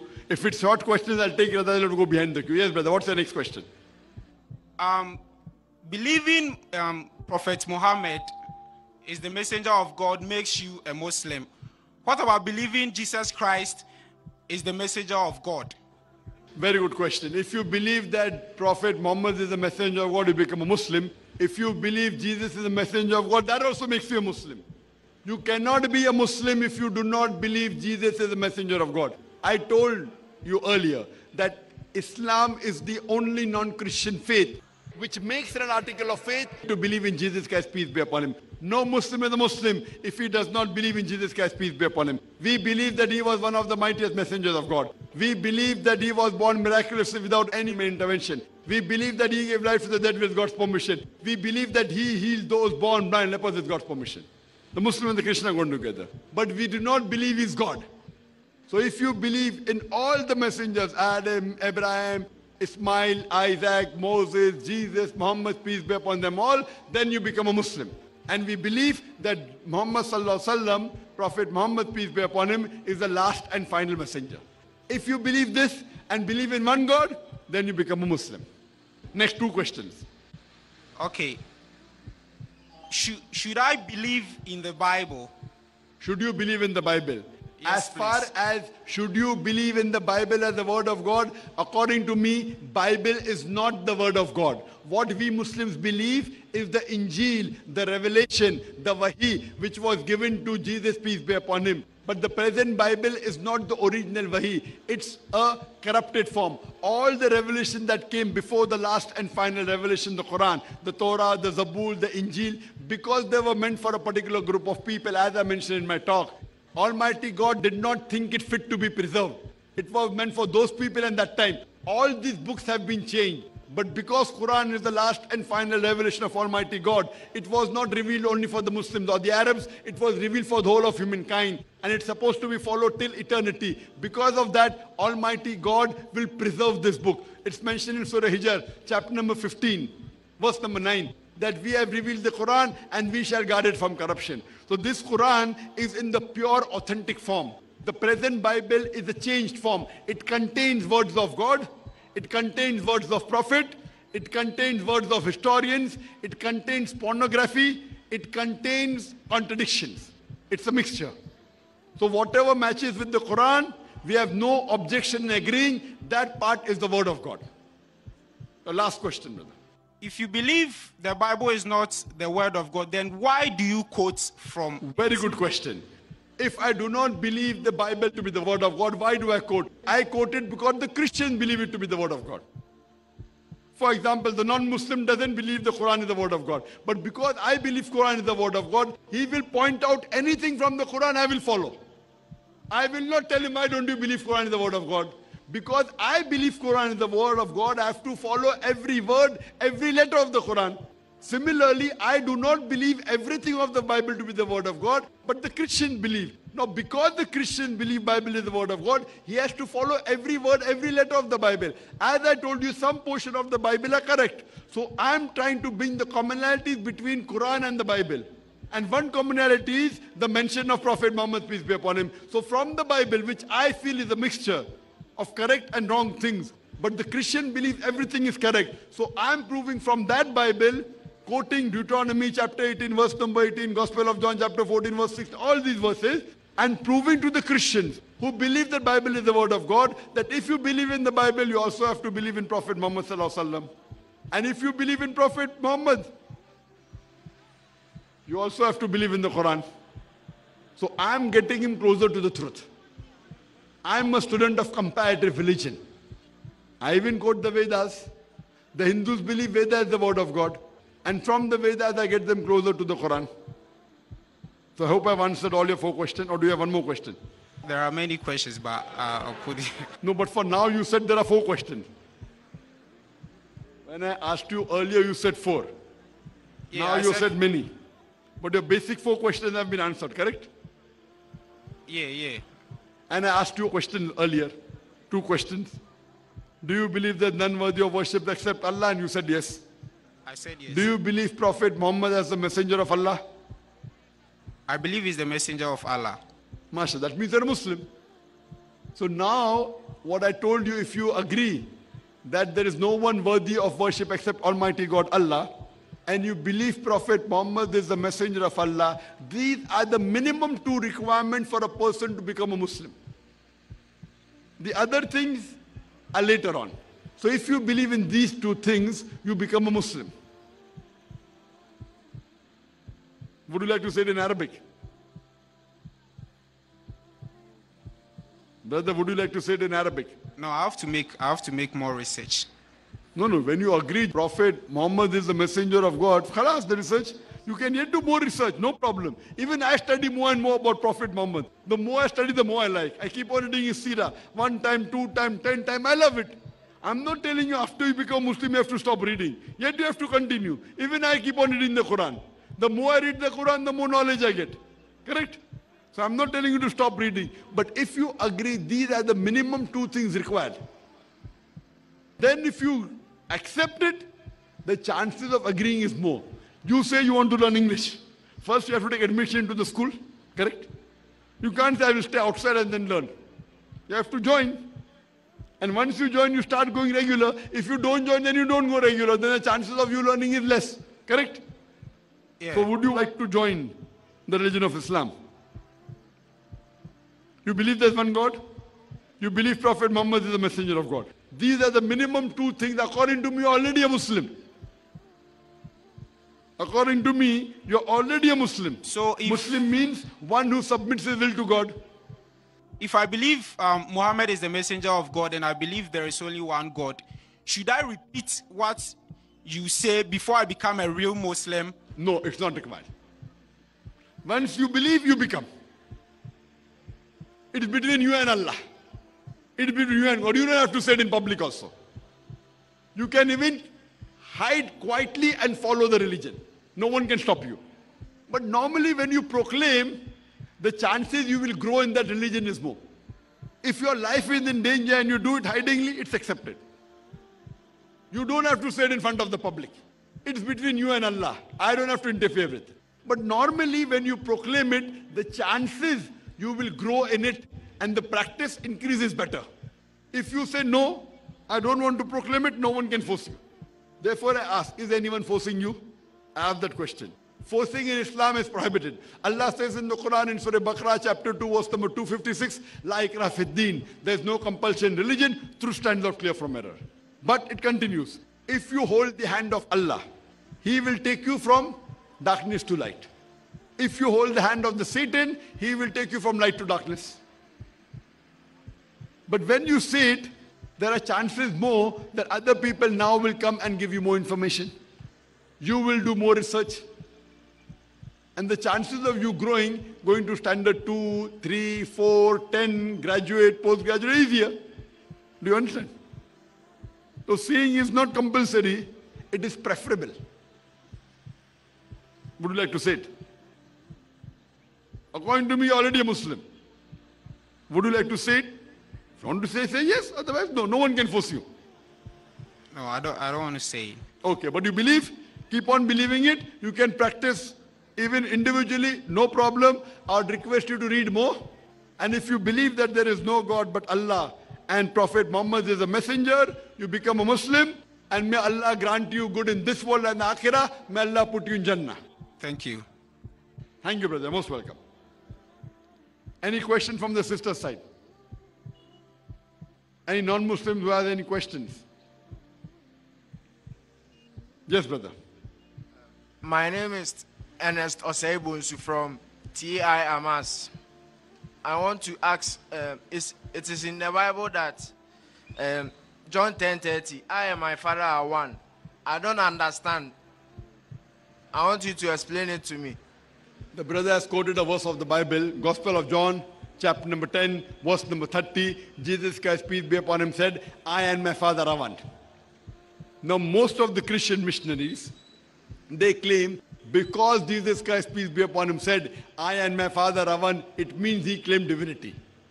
To understand the verse, you have to know the context. If you go earlier, Gospel of John, chapter number 10, verse number 23, it says that Jesus Christ, peace be upon him, entered the temple in Solomon's porch. Verse number 24, the Jews surrounded him and asked him, how long does make us doubt? If thou art the Christ, tell us plainly. Verse number 25. Jesus Christ, peace be upon him, says, I told you, but you believe it not. The works that I do bear record of my Father. Verse number 26. You do not believe because you do not believe in me. Verse number 27. My followers knoweth me and believe in me. Jesus Christ, peace be upon him, says in the Gospel of John, chapter number 10, verse number 28, I give them eternal life and no man can pluck them out of my hand. Verse number 29, my Father is greater than all, no man can pluck them out of my Father's hand. Verse number 30, I and my Father are one. One in purpose, not one in person. If I say, my father is a doctor, I am a doctor, I and my Father are one, that means we both are doctors. It doesn't mean we are one human being. We are two different human beings, but we are one in purpose. Like in verse number 28, he says, no man can pluck the followers out of my hand. No man can pluck them out of my Father's hand. I and my Father are one. They are one in purpose. That means the message which Jesus Christ, peace be upon him, brought was the message of Almighty God. That does not make him God. And if you say no, it means the same. If you read further in the Gospel of John, chapter number 17, verse number 21, Jesus Christ, peace be upon him, said, my Father is in me and I in thee. He tells the apostles, my Father is in me, I am in thee, and we all are one. That means there are 14 gods. Father and Jesus Christ, peace be upon him, Jesus and the 12 apostles will become 14 gods. 2 verses later, Gospel of John, chapter number 17, verse number 23, Jesus Christ, peace be upon him, tells the disciples, I am in thee and you are in me. Does it mean there are 13 gods? No. They are one in purpose. That means they have to deliver the same message of Almighty God. Almighty God sent a messenger, Jesus Christ, peace be upon him. He tells the apostles, you have to carry forward with the same message. We are one in purpose. So here one means purpose, doesn't mean one in divinity. Hope that answers the question. Yes, sir. Brother, do you believe that there is one God? Yes, sir. Do you believe Jesus is God? No. Do you believe Prophet Muhammad sallallahu alaihi wasallam is the messenger of God? Yes, sir. MashaAllah. If you believe that there is one God, and if you believe Prophet Muhammad is the messenger of God, that means you're a Muslim. Would you like to say it in Arabic? Yes, sir. Is anyone forcing you to become a Muslim? No. Are you doing out of your own free will? Yes, sir. Is anyone giving you money? No. Okay, I'll say it in Arabic and you repeat it. Ashhadu Ashhadu Allah Allah ilaha ilaha illallah illallah wa ashhadu wa ashhadu anna Muhammadan abduhu wa rasuluhu. I bear witness that there is none worthy of worship except Allah, and I bear witness that Prophet Muhammad is the messenger and servant of Allah. MashaAllah. Takbir. Takbir. Takbir. May Almighty God Allah subhanahu wa ta'ala grant you Jannah, give you paradise, and may He give you the best in this world and the hereafter. I would request you, I would like to give you a translation of the copy of the Quran. You're most welcome to come on the stage.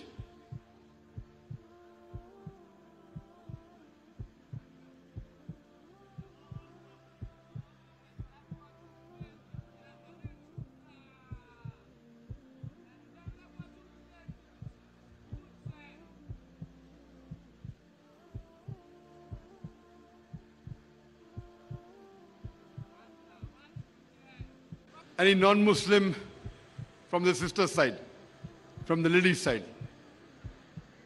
If no, we can go to the brothers. Okay, yes, brother. Good evening, sir. My name is Robin Anthony. I'm a student of architecture. I would like to ask you, in the Bible, during the Last Supper, Jesus Christ took the bread and the cup of wine. He gave thanks and said, take this, all of you, and drink from it. This is my body, which will be given up for you. Do this in memory of me. Why did he say that? The question posed is that during his Last Supper, he gave bread and he told them to drink. Why did he say it? When he gave the bread, if you're talking about Gospel of Luke, chapter number 24, verse number 36, when he goes in the upper room and he meets the 12 apostles, he goes and he tells and wishes them Shalom Alaikum. May peace be on you. And the apostles are shocked that how could they see Jesus Christ, peace be upon him.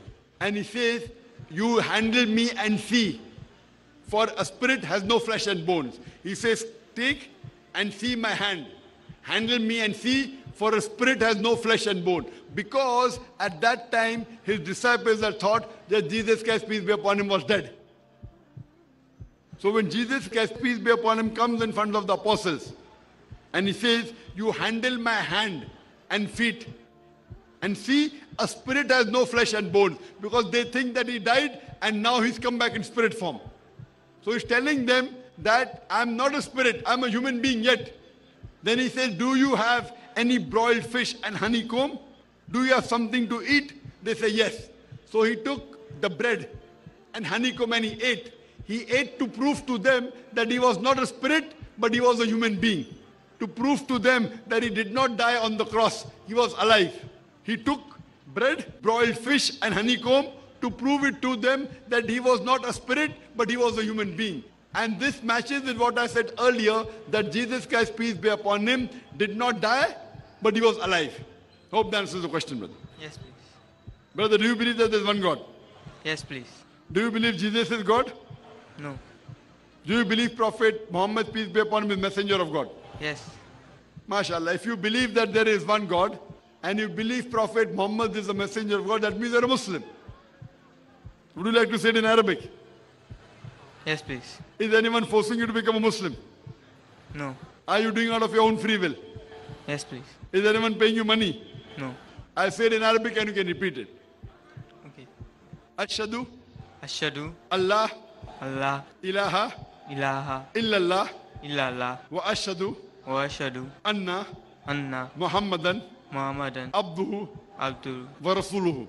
Rasul. I bear witness I bear witness that that there is none worthy of worship there is none worthy of worship except Allah, except Allah, and I bear witness and I bear witness that that Prophet Muhammad Prophet Muhammad is the messenger is a messenger and servant of Allah. and servant of Allah. Takbir. Takbir. Takbir. MashaAllah, become a Muslim, and I pray to Allah subhanahu wa ta'ala to grant you Jannah and may He give you the best in this world and the Akhirah. I would like to give you a translation of the Quran. You're most welcome to come on the stage, brother.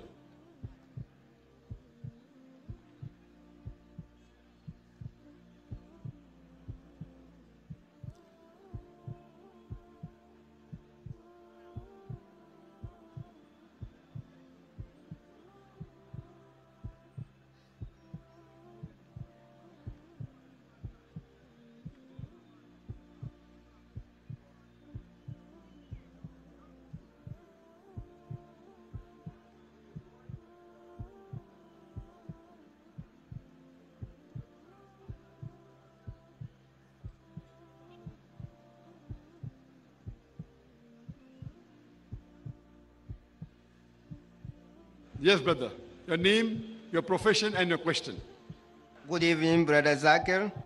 My name is Phil Jones. I'm an SS graduate. I want to accept Islam, and I don't know which sects I should go.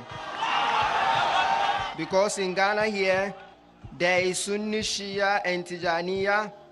Part of them, they celebrate the birth of Prophet Muhammad, and part of them, too, they say is haram. But I don't know which says I should go. Please help me. Brother said that he wants to accept Islam, but he wants to know which sect should he follow. Brother, you should become a Muslim. The verse I quoted in the beginning of my talk, Surah Imran chapter 3 verse number 64, it says, Fakul Shadu, say ye bear witness, we are not Muslimun, that we are bowing the will to Allah subhanahu wa ta'ala. When you become a Muslim, you have to follow the Quran and the sayings of Prophet Muhammad, peace be upon him. Anyone brings anything else away from Quran and Sunnah, you don't have to follow. You have to follow Quran and say Hadith. If you ask me, what am I will say I'm a Muslim. Quran says in Surah Imran chapter 3 verse number 103, وَاتَّسِمُوا بِحَبْلِ اللَّهِ جَمِيعًا وَلَا تَفَرَّقُوا. Hold to the rope of Allah strongly. That is the glorious Quran and the Sahih Hadith, and be not divided. Allah says in the Quran in Surah Anam chapter 6 verse number 159, O Prophet, if anyone makes sects, division in Islam, you have nothing to do with him. Allah will take care of his affairs on the day of judgment. Making sects in the religion of Islam is haram. It is prohibited. You have to believe in Allah and believe Prophet Muhammad is the messenger of Allah. That's it. And read the Quran and follow the Quran. Brother, do you believe that there is one Allah? Yes, brother. Do you believe that Jesus is God? No. Do you believe Prophet Muhammad is the messenger of Allah? Yes, I believe. Is anyone forcing you to accept Islam? No, brother. Are you doing out of your own free will? Yes. Is anyone giving you money? No. Okay, I'll say it in Arabic and you can repeat it. Ashhadu. Please, what about the birth of Prophet Muhammad? What about the celebration of the birth of Prophet Muhammad? The celebration of the birth of Prophet Muhammad. What about the celebration of Prophet Muhammad, peace be upon him? In the Quran, nowhere in the Quran does it say that you have to celebrate the birthday of the Prophet. There is no authentic hadith. The companions of the Prophet, the Sahaba, they never celebrated the birthday of the Prophet. Celebrating the birthday is a Western culture. It is not part of Islam. The companions of the Prophet, Hazrat Abu Bakr, Hazrat Umar, may Allah be pleased with them all, they never celebrated the birthday. So this is an innovation. It's a bidah. It's an innovation. Any other question, brother? No, sir. That's only my So question. you should not celebrate the birthday of the Prophet. You should love the Prophet and follow his advice, not celebrate his birthday. Okay, okay. And you should be a Muslim, not belonging to any sect. Okay, okay. Now, would you like to say it in Arabic? Yes, I do. Ashhadu Ashhadu Allah Allah ilaha ilaha illallah illallah wa ashhadu wa ashhadu anna anna Muhammadan Muhammadan abduhu abduhu wa rasuluhu. wa rasuluhu. I bear witness I bear witness there is none worthy of worship there is none worthy of worship except Allah. except Allah. And I bear witness And I bear witness that Prophet Muhammad that Prophet Muhammad is the messenger is the messenger and servant of Allah. and servant of Allah. Takbir. Takbir. Takbir. MashaAllah, may Allah grant you paradise.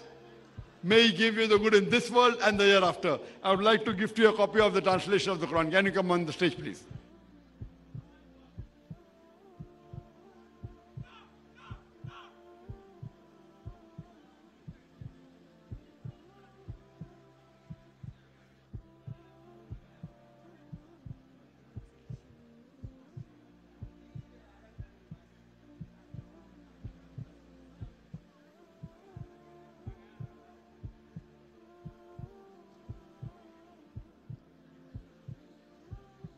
Any non-Muslim sisters have any question? Yes, brother. Your name? My name and your is profession and your question. My name is Sumani George. I want to first of all know, is it a prerogative for one to possess a Christian name and be a Muslim? Is it possible for one to have a Christian name and be a Muslim? Yes, brother. As long as the name is not shirk. If it's a name associating partners with God, that you have to change. If it's a general name, John, Jack, you can keep your name and yet be a Muslim. For Muslim, you have to believe that there's none worthy of worship except Allah, and Prophet Muhammad is a messenger, become Muslim. You can continue with your name. You don't have to change your name. It's not compulsory. Brother, do you believe that there is one Allah? Yes, I do. Do you believe Jesus is God? No. Do you believe Prophet Muhammad is the messenger of Allah? Long before today. MashaAllah. So would you like to say it in Arabic? Would you like to say it in Arabic? Yes. Is anyone forcing you to accept Islam? No. Are you doing it of your own free will? Yes. I'll say it in Arabic and you repeat it. Ashhadu Ashhadu Allah Allah ilaha ilaha illallah illallah wa ashhadu wa ashhadu anna Muhammadan Rasulullah Muhammadan abduhu wa rasuluhu. I bear witness there is none worthy of worship that there is no God but Allah and Muhammad is the messenger of God. MashaAllah. Takbir. Takbir. Takbir. MashaAllah. May Allah grant you paradise. May He give you the good in this world and akhirah. I would like to gift you a copy of the translation of the Quran. I would request the volunteers if they can get a few more copies of the Quran. 2 more at least.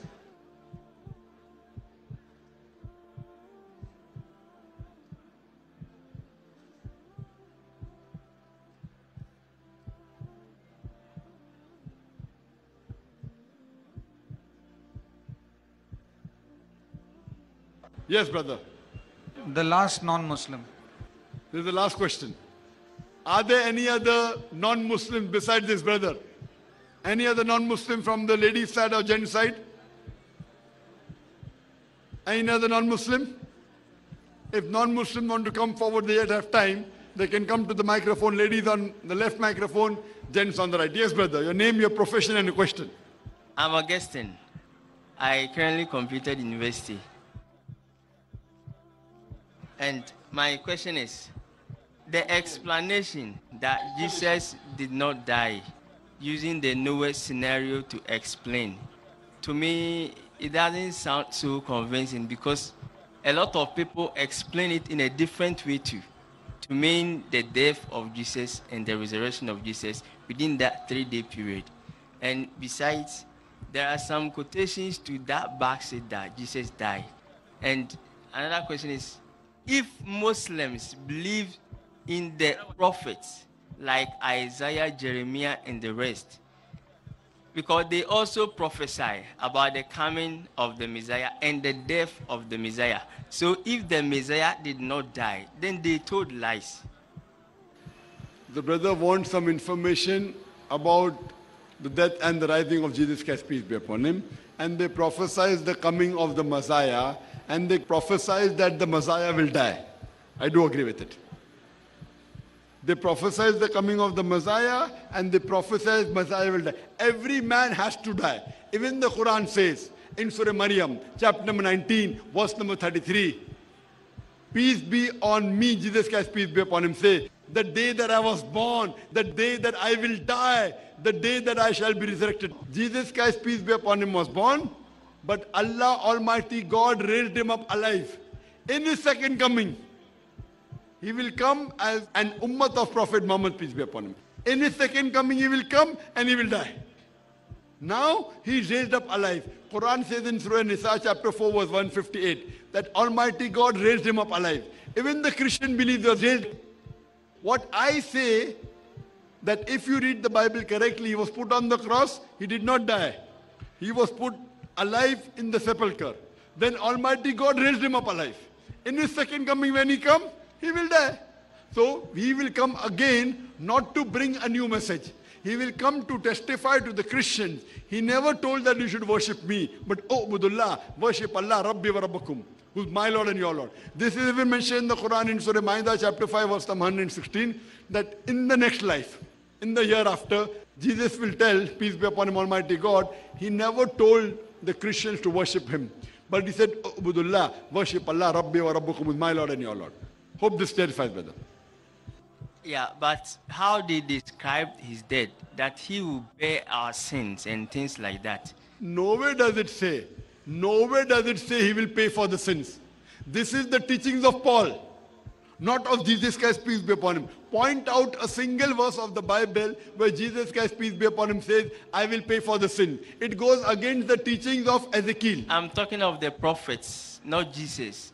The old prophets. Old prophets? Yeah, you like have to I understand.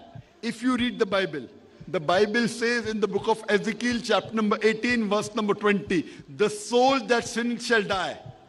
The father shall not bear the iniquity of the son shall not bear the iniquity of the father. That means the father shall not bear the sins of the son shall not bear the sins of the father. Righteousness of the righteous shall be upon him. The wickedness of the wicked shall be upon him. But if the wicked turns, he shall not die. According to the Bible, sin cannot be inherited. Sin cannot be inherited. Nowhere did Jesus ever say that he will die for the sin of humankind. That means that portion of the Bible which says that is not correct. We are here to follow the teachings of Christ, not of the other people. You know, there's the Old Testament, New Testament. In the New Testament, out of 27 books, 13 books have been written by St. Paul. Now, St. Paul wasn't even an apostle of Jesus. He's a self-appointed apostle. So what you're following today is the Pauline Christianity, not what was taught by Jesus Christ, peace be upon him. I do not believe in St. Paul. I believe in Jesus, peace be upon him. I don't want to believe in the teachings of St. Paul. Is it clear? Yeah. We have to believe in the teachings of Jesus Christ, peace be upon him. Okay. Do you believe there's one God? I'm not done, please. You're not? Yeah. Do you believe Jesus is God? There's still something you need to clear here for me, please. No, but do you believe in Jesus as God or not? According to the Bible, it says so. Where does it say? Point out a single unequivocal statement in the complete Bible where Jesus Christ, peace be upon him, himself says that I am God, or where he says, worship me, I will accept Christianity. Not Jesus who said it. If somebody else says, what does it make a difference? When Jesus himself did not say, you know, when I give lecture in India, Many of the Hindus, they touch my feet and call me God. Hey, tum Bhagwan hai. Do I become God? No. You know, because I quote the Hindu scriptures, you know how I quote the Bible. Some of the Hindus touch my feet and they say, tum Bhagwan hai. Does it make me God? No. Same way somebody else says Jesus is God, it doesn't make him God. Brother, do you believe Jesus is God? Peace be upon him. And about the Holy Spirit too. Brother, do you believe Jesus is God? Yes. You believe he's God? Yeah. Where did he say he was God? Church says. Yet to find quotations on that. Sorry? I don't memorize the quotations of it. But you know that it is mentioned in the Bible. Yes. Where? You do one thing, let the other people ask you a question. By the time you search in the index, where does Jesus say he's God? You know there's an index. If you don't know, you look in the index or look in the... But my question is not about Jesus being God. Sorry? My question is not about Jesus being God or not. No, my question to you. You ask me so many questions, now I'm asking you one question. Do you believe Jesus? It's not your question, it's my question. Because I love you, brother. Yeah. I love you. I was told to come and ask questions, not to lecture, so I came with questions. Not No, to... you can ask questions, very good. Yeah. But even I'm asking you one question. I can ask you or not? Yes or no? After I finish mine. Okay, how many questions do you have more? One. Okay, yes, brother, one more. And it's about the Holy Spirit. What's your question about Holy Spirit? John 14, verse 26. It says emphatically that the Comforter is the Holy Spirit. But if it says that, that means there is a contradiction. You read in your Bible, open your Bible, Gospel of John, chapter number 16, verse number 7. Nevertheless, I tell you the truth. It is expedient for you that I go away. For if I go not, then the Comforter shall not come. For if I depart, shall I send him? If it refers to the Comforter was earlier before Jesus Christ, peace be upon him, came. I told that earlier. The Holy Spirit was there in the womb of Elizabeth. Brother, the Holy Spirit was there when Jesus Christ, peace be upon him, was being baptized. It's mentioned in the Gospel. So surely it cannot refer to the Holy Spirit. That means there's a contradiction in the Bible. Like how I told you in my lecture. Jesus, peace be upon him, says that John the Baptist is the Elias. When they ask John the Baptist, art thou Elias? He says no. There's a contradiction. Who's right, who's wrong? You have to solve the problem. Because I do not consider the Bible to be the word of God. You consider it to be the word of God. So you have to solve that problem. Because you quoted that John to explain. That's why I'm also trying to. Because no, I'm quoting John, chapter 14, verse number 16. John chapter 15, verse 26. John chapter 16, verse number 7. All is in context only. Chapter 14, verse 16 also, the description it gave. It says it will abide with us forever. Correct. But Muhammad never abided with us forever. He is abiding with us forever. He died. This is the teachings of Prophet Muhammad. This is the revelation which he got, the Quran. And he's saying the Hadith. It's abiding with the human being forever. No one can change the Quran. The Injil has been changed, not the Quran. That means after Prophet Muhammad, no other messenger will come. Where is the Holy Spirit? I don't know where is the Holy Spirit. Brother, where is the Holy Spirit? Brother, where is the Holy Spirit? The verse 17 says. No, brother, I'm asking you, where is the Holy Spirit? The verse 17 is giving the answer. Verse number? 17. The Spirit of truth, whom the world Chapter cannot number which? receive. Chapter 14, verse 17. What does it say? The Spirit of whom the world cannot receive, because neither sees him nor knows him. The word neither sees him nor knows him. Who? The Spirit of truth that the Bible was talking about. So, what does it mean? That's what, what does it mean? That you explain to me. I don't get it. I've already explained to you in my lecture. You don't want to believe in my explanation. What can I do? I'm giving you the explanation, but you remember the explanation of the church, which is not matching with the Bible. So what am I to do? This Comforter In Greek, it's translated from parakletos. The actual meaning of parakletos is a good friend and advocate. If they say comforter, I've got no problem. But the original word is perikletos, meaning the one who praises. If you go to the original manuscript, Greek and Aramaic word here is perikletos, meaning one who praises. If you translate to Arabic, means Ahmad. I told in my lecture, it's talking about the one who praises. That's another name of Prophet Muhammad sallallahu alaihi wasallam. Hope that answers the question. Any sisters have any questions? Any non-Muslim sisters? Is there any non-Muslim from the brother's side? Last one? Okay, brother. Your name, your profession, and a question. Kofi Abrefa Clement. In Acts chapter 2, verse 22, you quoted, Peter said, this Jesus, a man approved of God. Luke wrote the book of Acts. He was not a disciple of Jesus. Then Paul quoted the book of 1 Timothy 3:16. He says, without any controversy, great is the mystery of godliness. For God was manifest in the flesh. He was seen by angels. He was preached. He was justified. So my main question is, if you have quoted from Acts, written by Luke, who was not a disciple, then you have opened your case. Then I can also consider someone else like Paul, who was not directly part of the disciples. Thank you. Brother has quoted.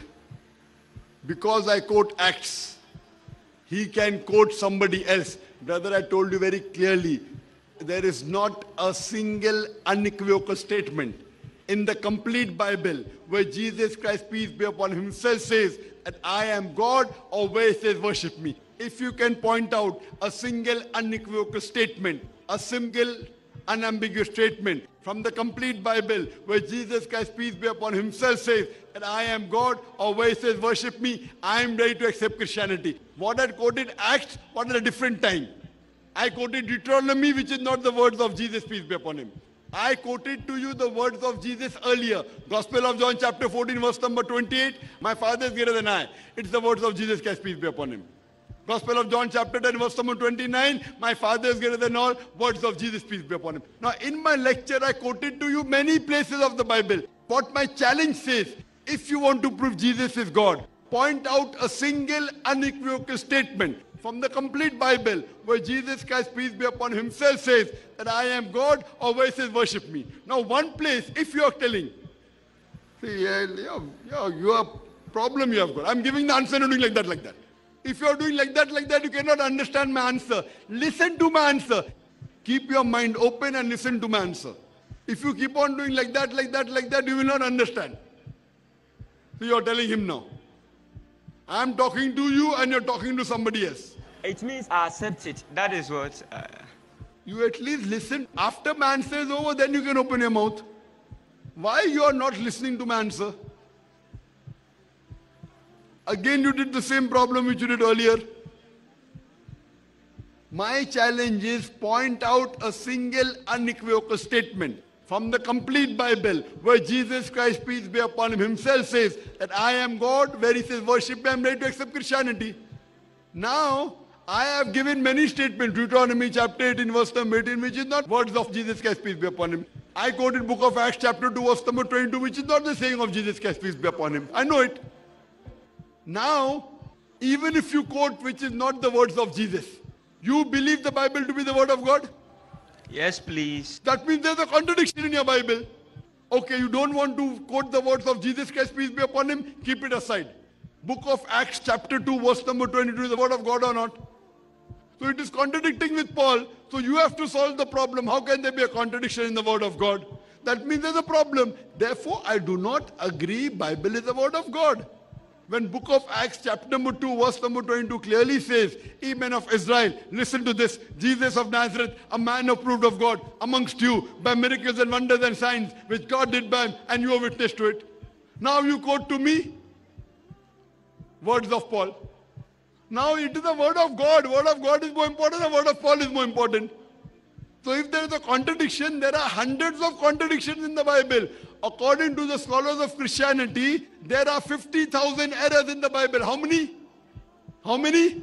The law of non-contradiction. The second law of logic. 50,000 errors in the Bible according to scholars of Christianity. 50,000. You see my video cassette, Bible and Quran in the light of science. There are many contradictions. There are many scientific errors. Read that, hear that, and you'll be convinced that Bible is not the word of God. Are there any questions from the sister side? Is there any non-Muslim who would like to ask a question here? Oh, yes, brother. My name is Derek Mensah, an SHS graduate. Can you speak a bit slowly and clearly? Yeah, SHS graduate. Please, I want to convert into Muslim. I have been very impressed with your lectures, and I like it. MashaAllah, you have been hearing my lectures, you want to accept Islam? Yes, yes, please. Do you believe that there is one God? Yeah, I believe that. Do you believe that Jesus is God? Yeah, I believe that. Do you believe Jesus is God? No, I believe he's the messenger Do you of God. believe Prophet Muhammad is the messenger of God? Yeah, I believe that. Is anyone forcing you to accept Islam? No. You are doing out of your own free will? Yeah, my own. You have been hearing my lectures on the television? Yeah. On Peace TV? Yeah, please. Since how long? Gotten to 5 years more. 5 years? Yeah. MashaAllah, I did not know that there's a Christian in Ghana, in Kumasi, who's hearing my lectures. MashaAllah. May Allah guide you more. Is anyone forcing you to accept Islam? Oh, no. You're doing out of your own free will? Yeah.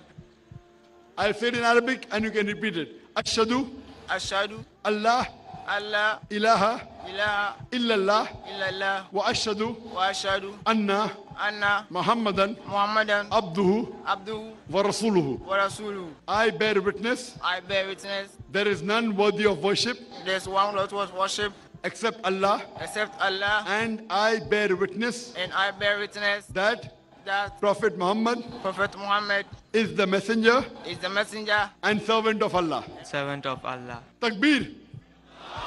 Takbir! Takbir! MashaAllah, may Allah grant you Jannah. May He give you the good in this world and thereafter. I would like to give you a copy of the glorious Quran, the translation.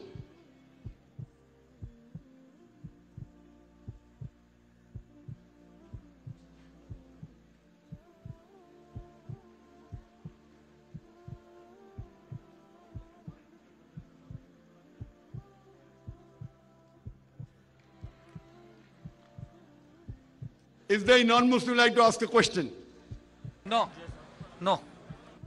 We can have maybe 2 questions from the sister side and 2 from the gent side from the Muslims. Yes. We can take the first question from the sister side who's a Muslim. Assalamu alaikum. Hello, Dr. Zak. My name is Ruwaida. I want to attend your school. So what can you do for me? MashaAllah, a young Muslimah has asked me that she wants to attend my school. What should she do? We have a school in Bombay, India, as well as a school in Chennai. We don't have a school in Ghana. If you are to attend the school, you have to ask your parents to come along with you to Bombay. Because we don't have a boarding, you'll have to stay with your parents. We have students coming from other parts of the world, from America, from UK, from Gulf country. We have 2 schools, one in Bombay, one in Chennai. You're most welcome to choose which you want. You have to convince your parents to come to India. And inshallah, if your parents are convinced, inshallah, I'll give you admission. I hope that answers the question. Assalamu alaikum. Wa alaikum assalam. I'm Sadia. I'm the mother, but we can't afford. If only you can help her, but we can't. I know it is difficult for a person to come from one country to the other country. What I would request to you is that you find the best available Islamic school in Ghana. Try and find the best available Islamic school in Ghana and put your daughter there. And I pray to Allah subhanahu wa ta'ala that Allah guides her and gets her closer to the Quran and Sunnah so that she can convey the message of Islam to the others. Can we have the question from the Muslim brother here? Assalamu alaikum wa rahmatullah. I'm Abdul Jawad Muhammad. I'm a student. And my question is that I want to ask how many times was Muhammad mentioned in the Bible? Please, that's my question. The brother asked the question, how many times this Prophet Muhammad mentioned in the Bible? By name, I know of only one place. By name. Song of Solomon, chapter number 5, verse number 16. Prophecy-wise, many places. Several places in the Old Testament and the New Testament. What I gave you is maybe about few verses from the Old Testament and few verses from the New Testament. There are multiple more. By name, he's only mentioned once in Song of Solomon, chapter 5, verse number 16. Can we have the next question from the sister? My name is Shahada Umar, an emergency nursing officer at Tafo Hospital, Kumasi. There is a particular verse in the Bible which Christians used to almost defeat some Muslims. There was one Muslim who just became a Christian because of this verse. I am the way, the truth, and the light. No one goes to the Father except through me. Please, can you elaborate on this so that we all understand? What sister has quoted is a verse of the Bible from Gospel of John, chapter number 14, verse number 6. She did not give the reference, but this is a common verse quoted by the Christian missionary, where Jesus Christ, peace be upon him, says, I am the way, the truth, and the life. No man cometh unto the Father but through me. For knowing the meaning of this does not mean that Jesus Christ, peace be upon him, claimed divinity. You have to know the context. For the context, you go to verse number 1. Gospel of John, chapter number 14, verse number 1 says that if your heart is troubled, if you believe in God, believe in me also. Verse number 2 says, in my Father's house, there are many mansions. And if it was not so, I wouldn't have told you. I go to prepare a place for you. Verse number 3, 4, 5. I go there to prepare a place for you. And when I prepare the place, I will come back and take you unto me. Next verse says that you know whither I go and you know the way. Thomas says, we don't know whether thou goest and which is the way. Then Jesus Christ, peace be upon him, said, I am the way, the truth, and the life. No man cometh unto my Father but through me. Every prophet at this time, he was the way, the truth, and the life. No man came unto Almighty God but through the prophet's teaching.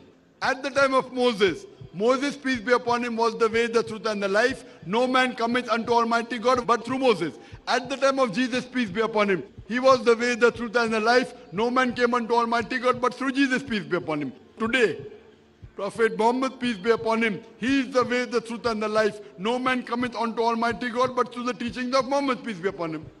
This does not mean he's God. It means Jesus, peace be upon him, is saying, if you want to go to God, you come through my teachings. So what is wrong in that? We believe Jesus Christ, peace be upon him, was a messenger of God. Hope that answers the question. Thank you. A student of academic theology and a radio analyst on the program Nyamesumu Nhwemu on Fox FM every Sunday from 8 to 10 in Kumasi, with the major and popular radio host of Yasubontin. My question is, we have a problem with the book of Matthew, Mark, Luke, and John as not being the gospels of Jesus Christ. So where is the gospel of Jesus Christ? And then I have a problem with the songs of Solomon. Wait. One question at a time. Yes, sir. You are a Muslim, not a non-Muslim. Yes. Non-Muslim, I give chance. Muslim, only one question. Yeah, okay. The brother said we have a problem with gospel of Matthew, Mark, Luke, and John. We want gospel of Jesus, peace be upon him. We Muslims believe in the Injil, the gospel, the Wahi, which was given to Isa alayhi salam. What we have in the Bible, the 4 canonical books, the first 4 books of the New Testament, Matthew, Mark, Luke, and John, they do not know who the author is. So they say it's the gospel according to Matthew, gospel according to Mark, gospel according to Luke, gospel according to John. What we Muslims believe is gospel according to Isa alayhi salam, gospel according to Jesus, and there's no gospel.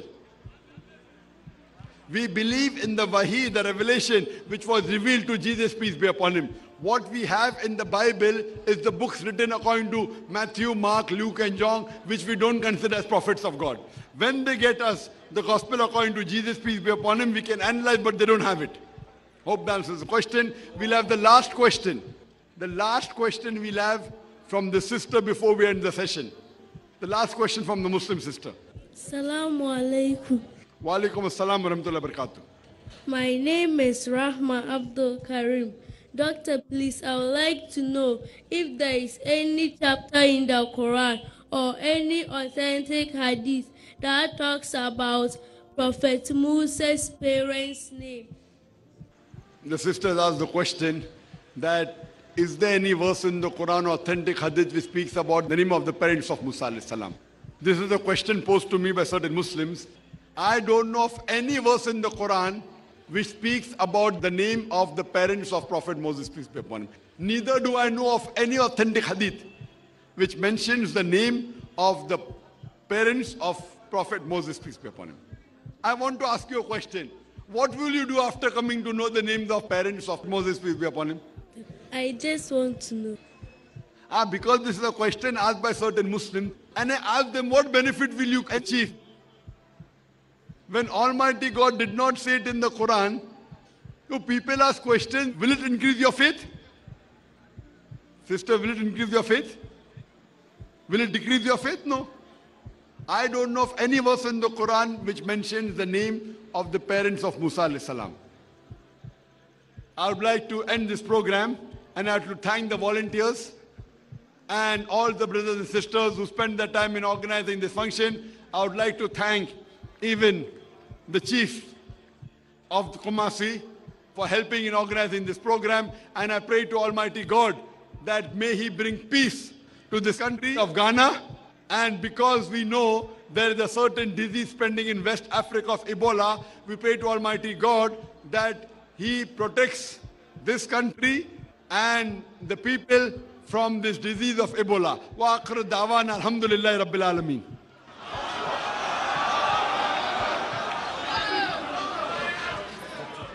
Alhamdulillah Rabbil Alameen. We thank Allah for making this program a success. Before the end of the program, we would like to call on stage our Imam, Dr. Sheikh Ismail Saeed Adam, to make dua for our doctor and the entire Ummah of the Muslims in Ghana and the whole world, inshallah.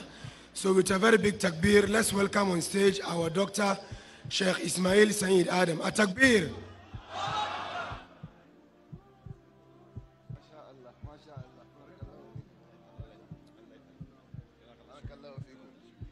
السلام عليكم ورحمة الله تعالى وبركاته. الحمد لله والصلاة والسلام على أشرف المرسلين أما بعد. ندعو الله تبارك وتعالى أن يبارك في شيخنا دكتور الذي حقيقة عمل عملا كل مسلم غيور لا بد أن يدعو له.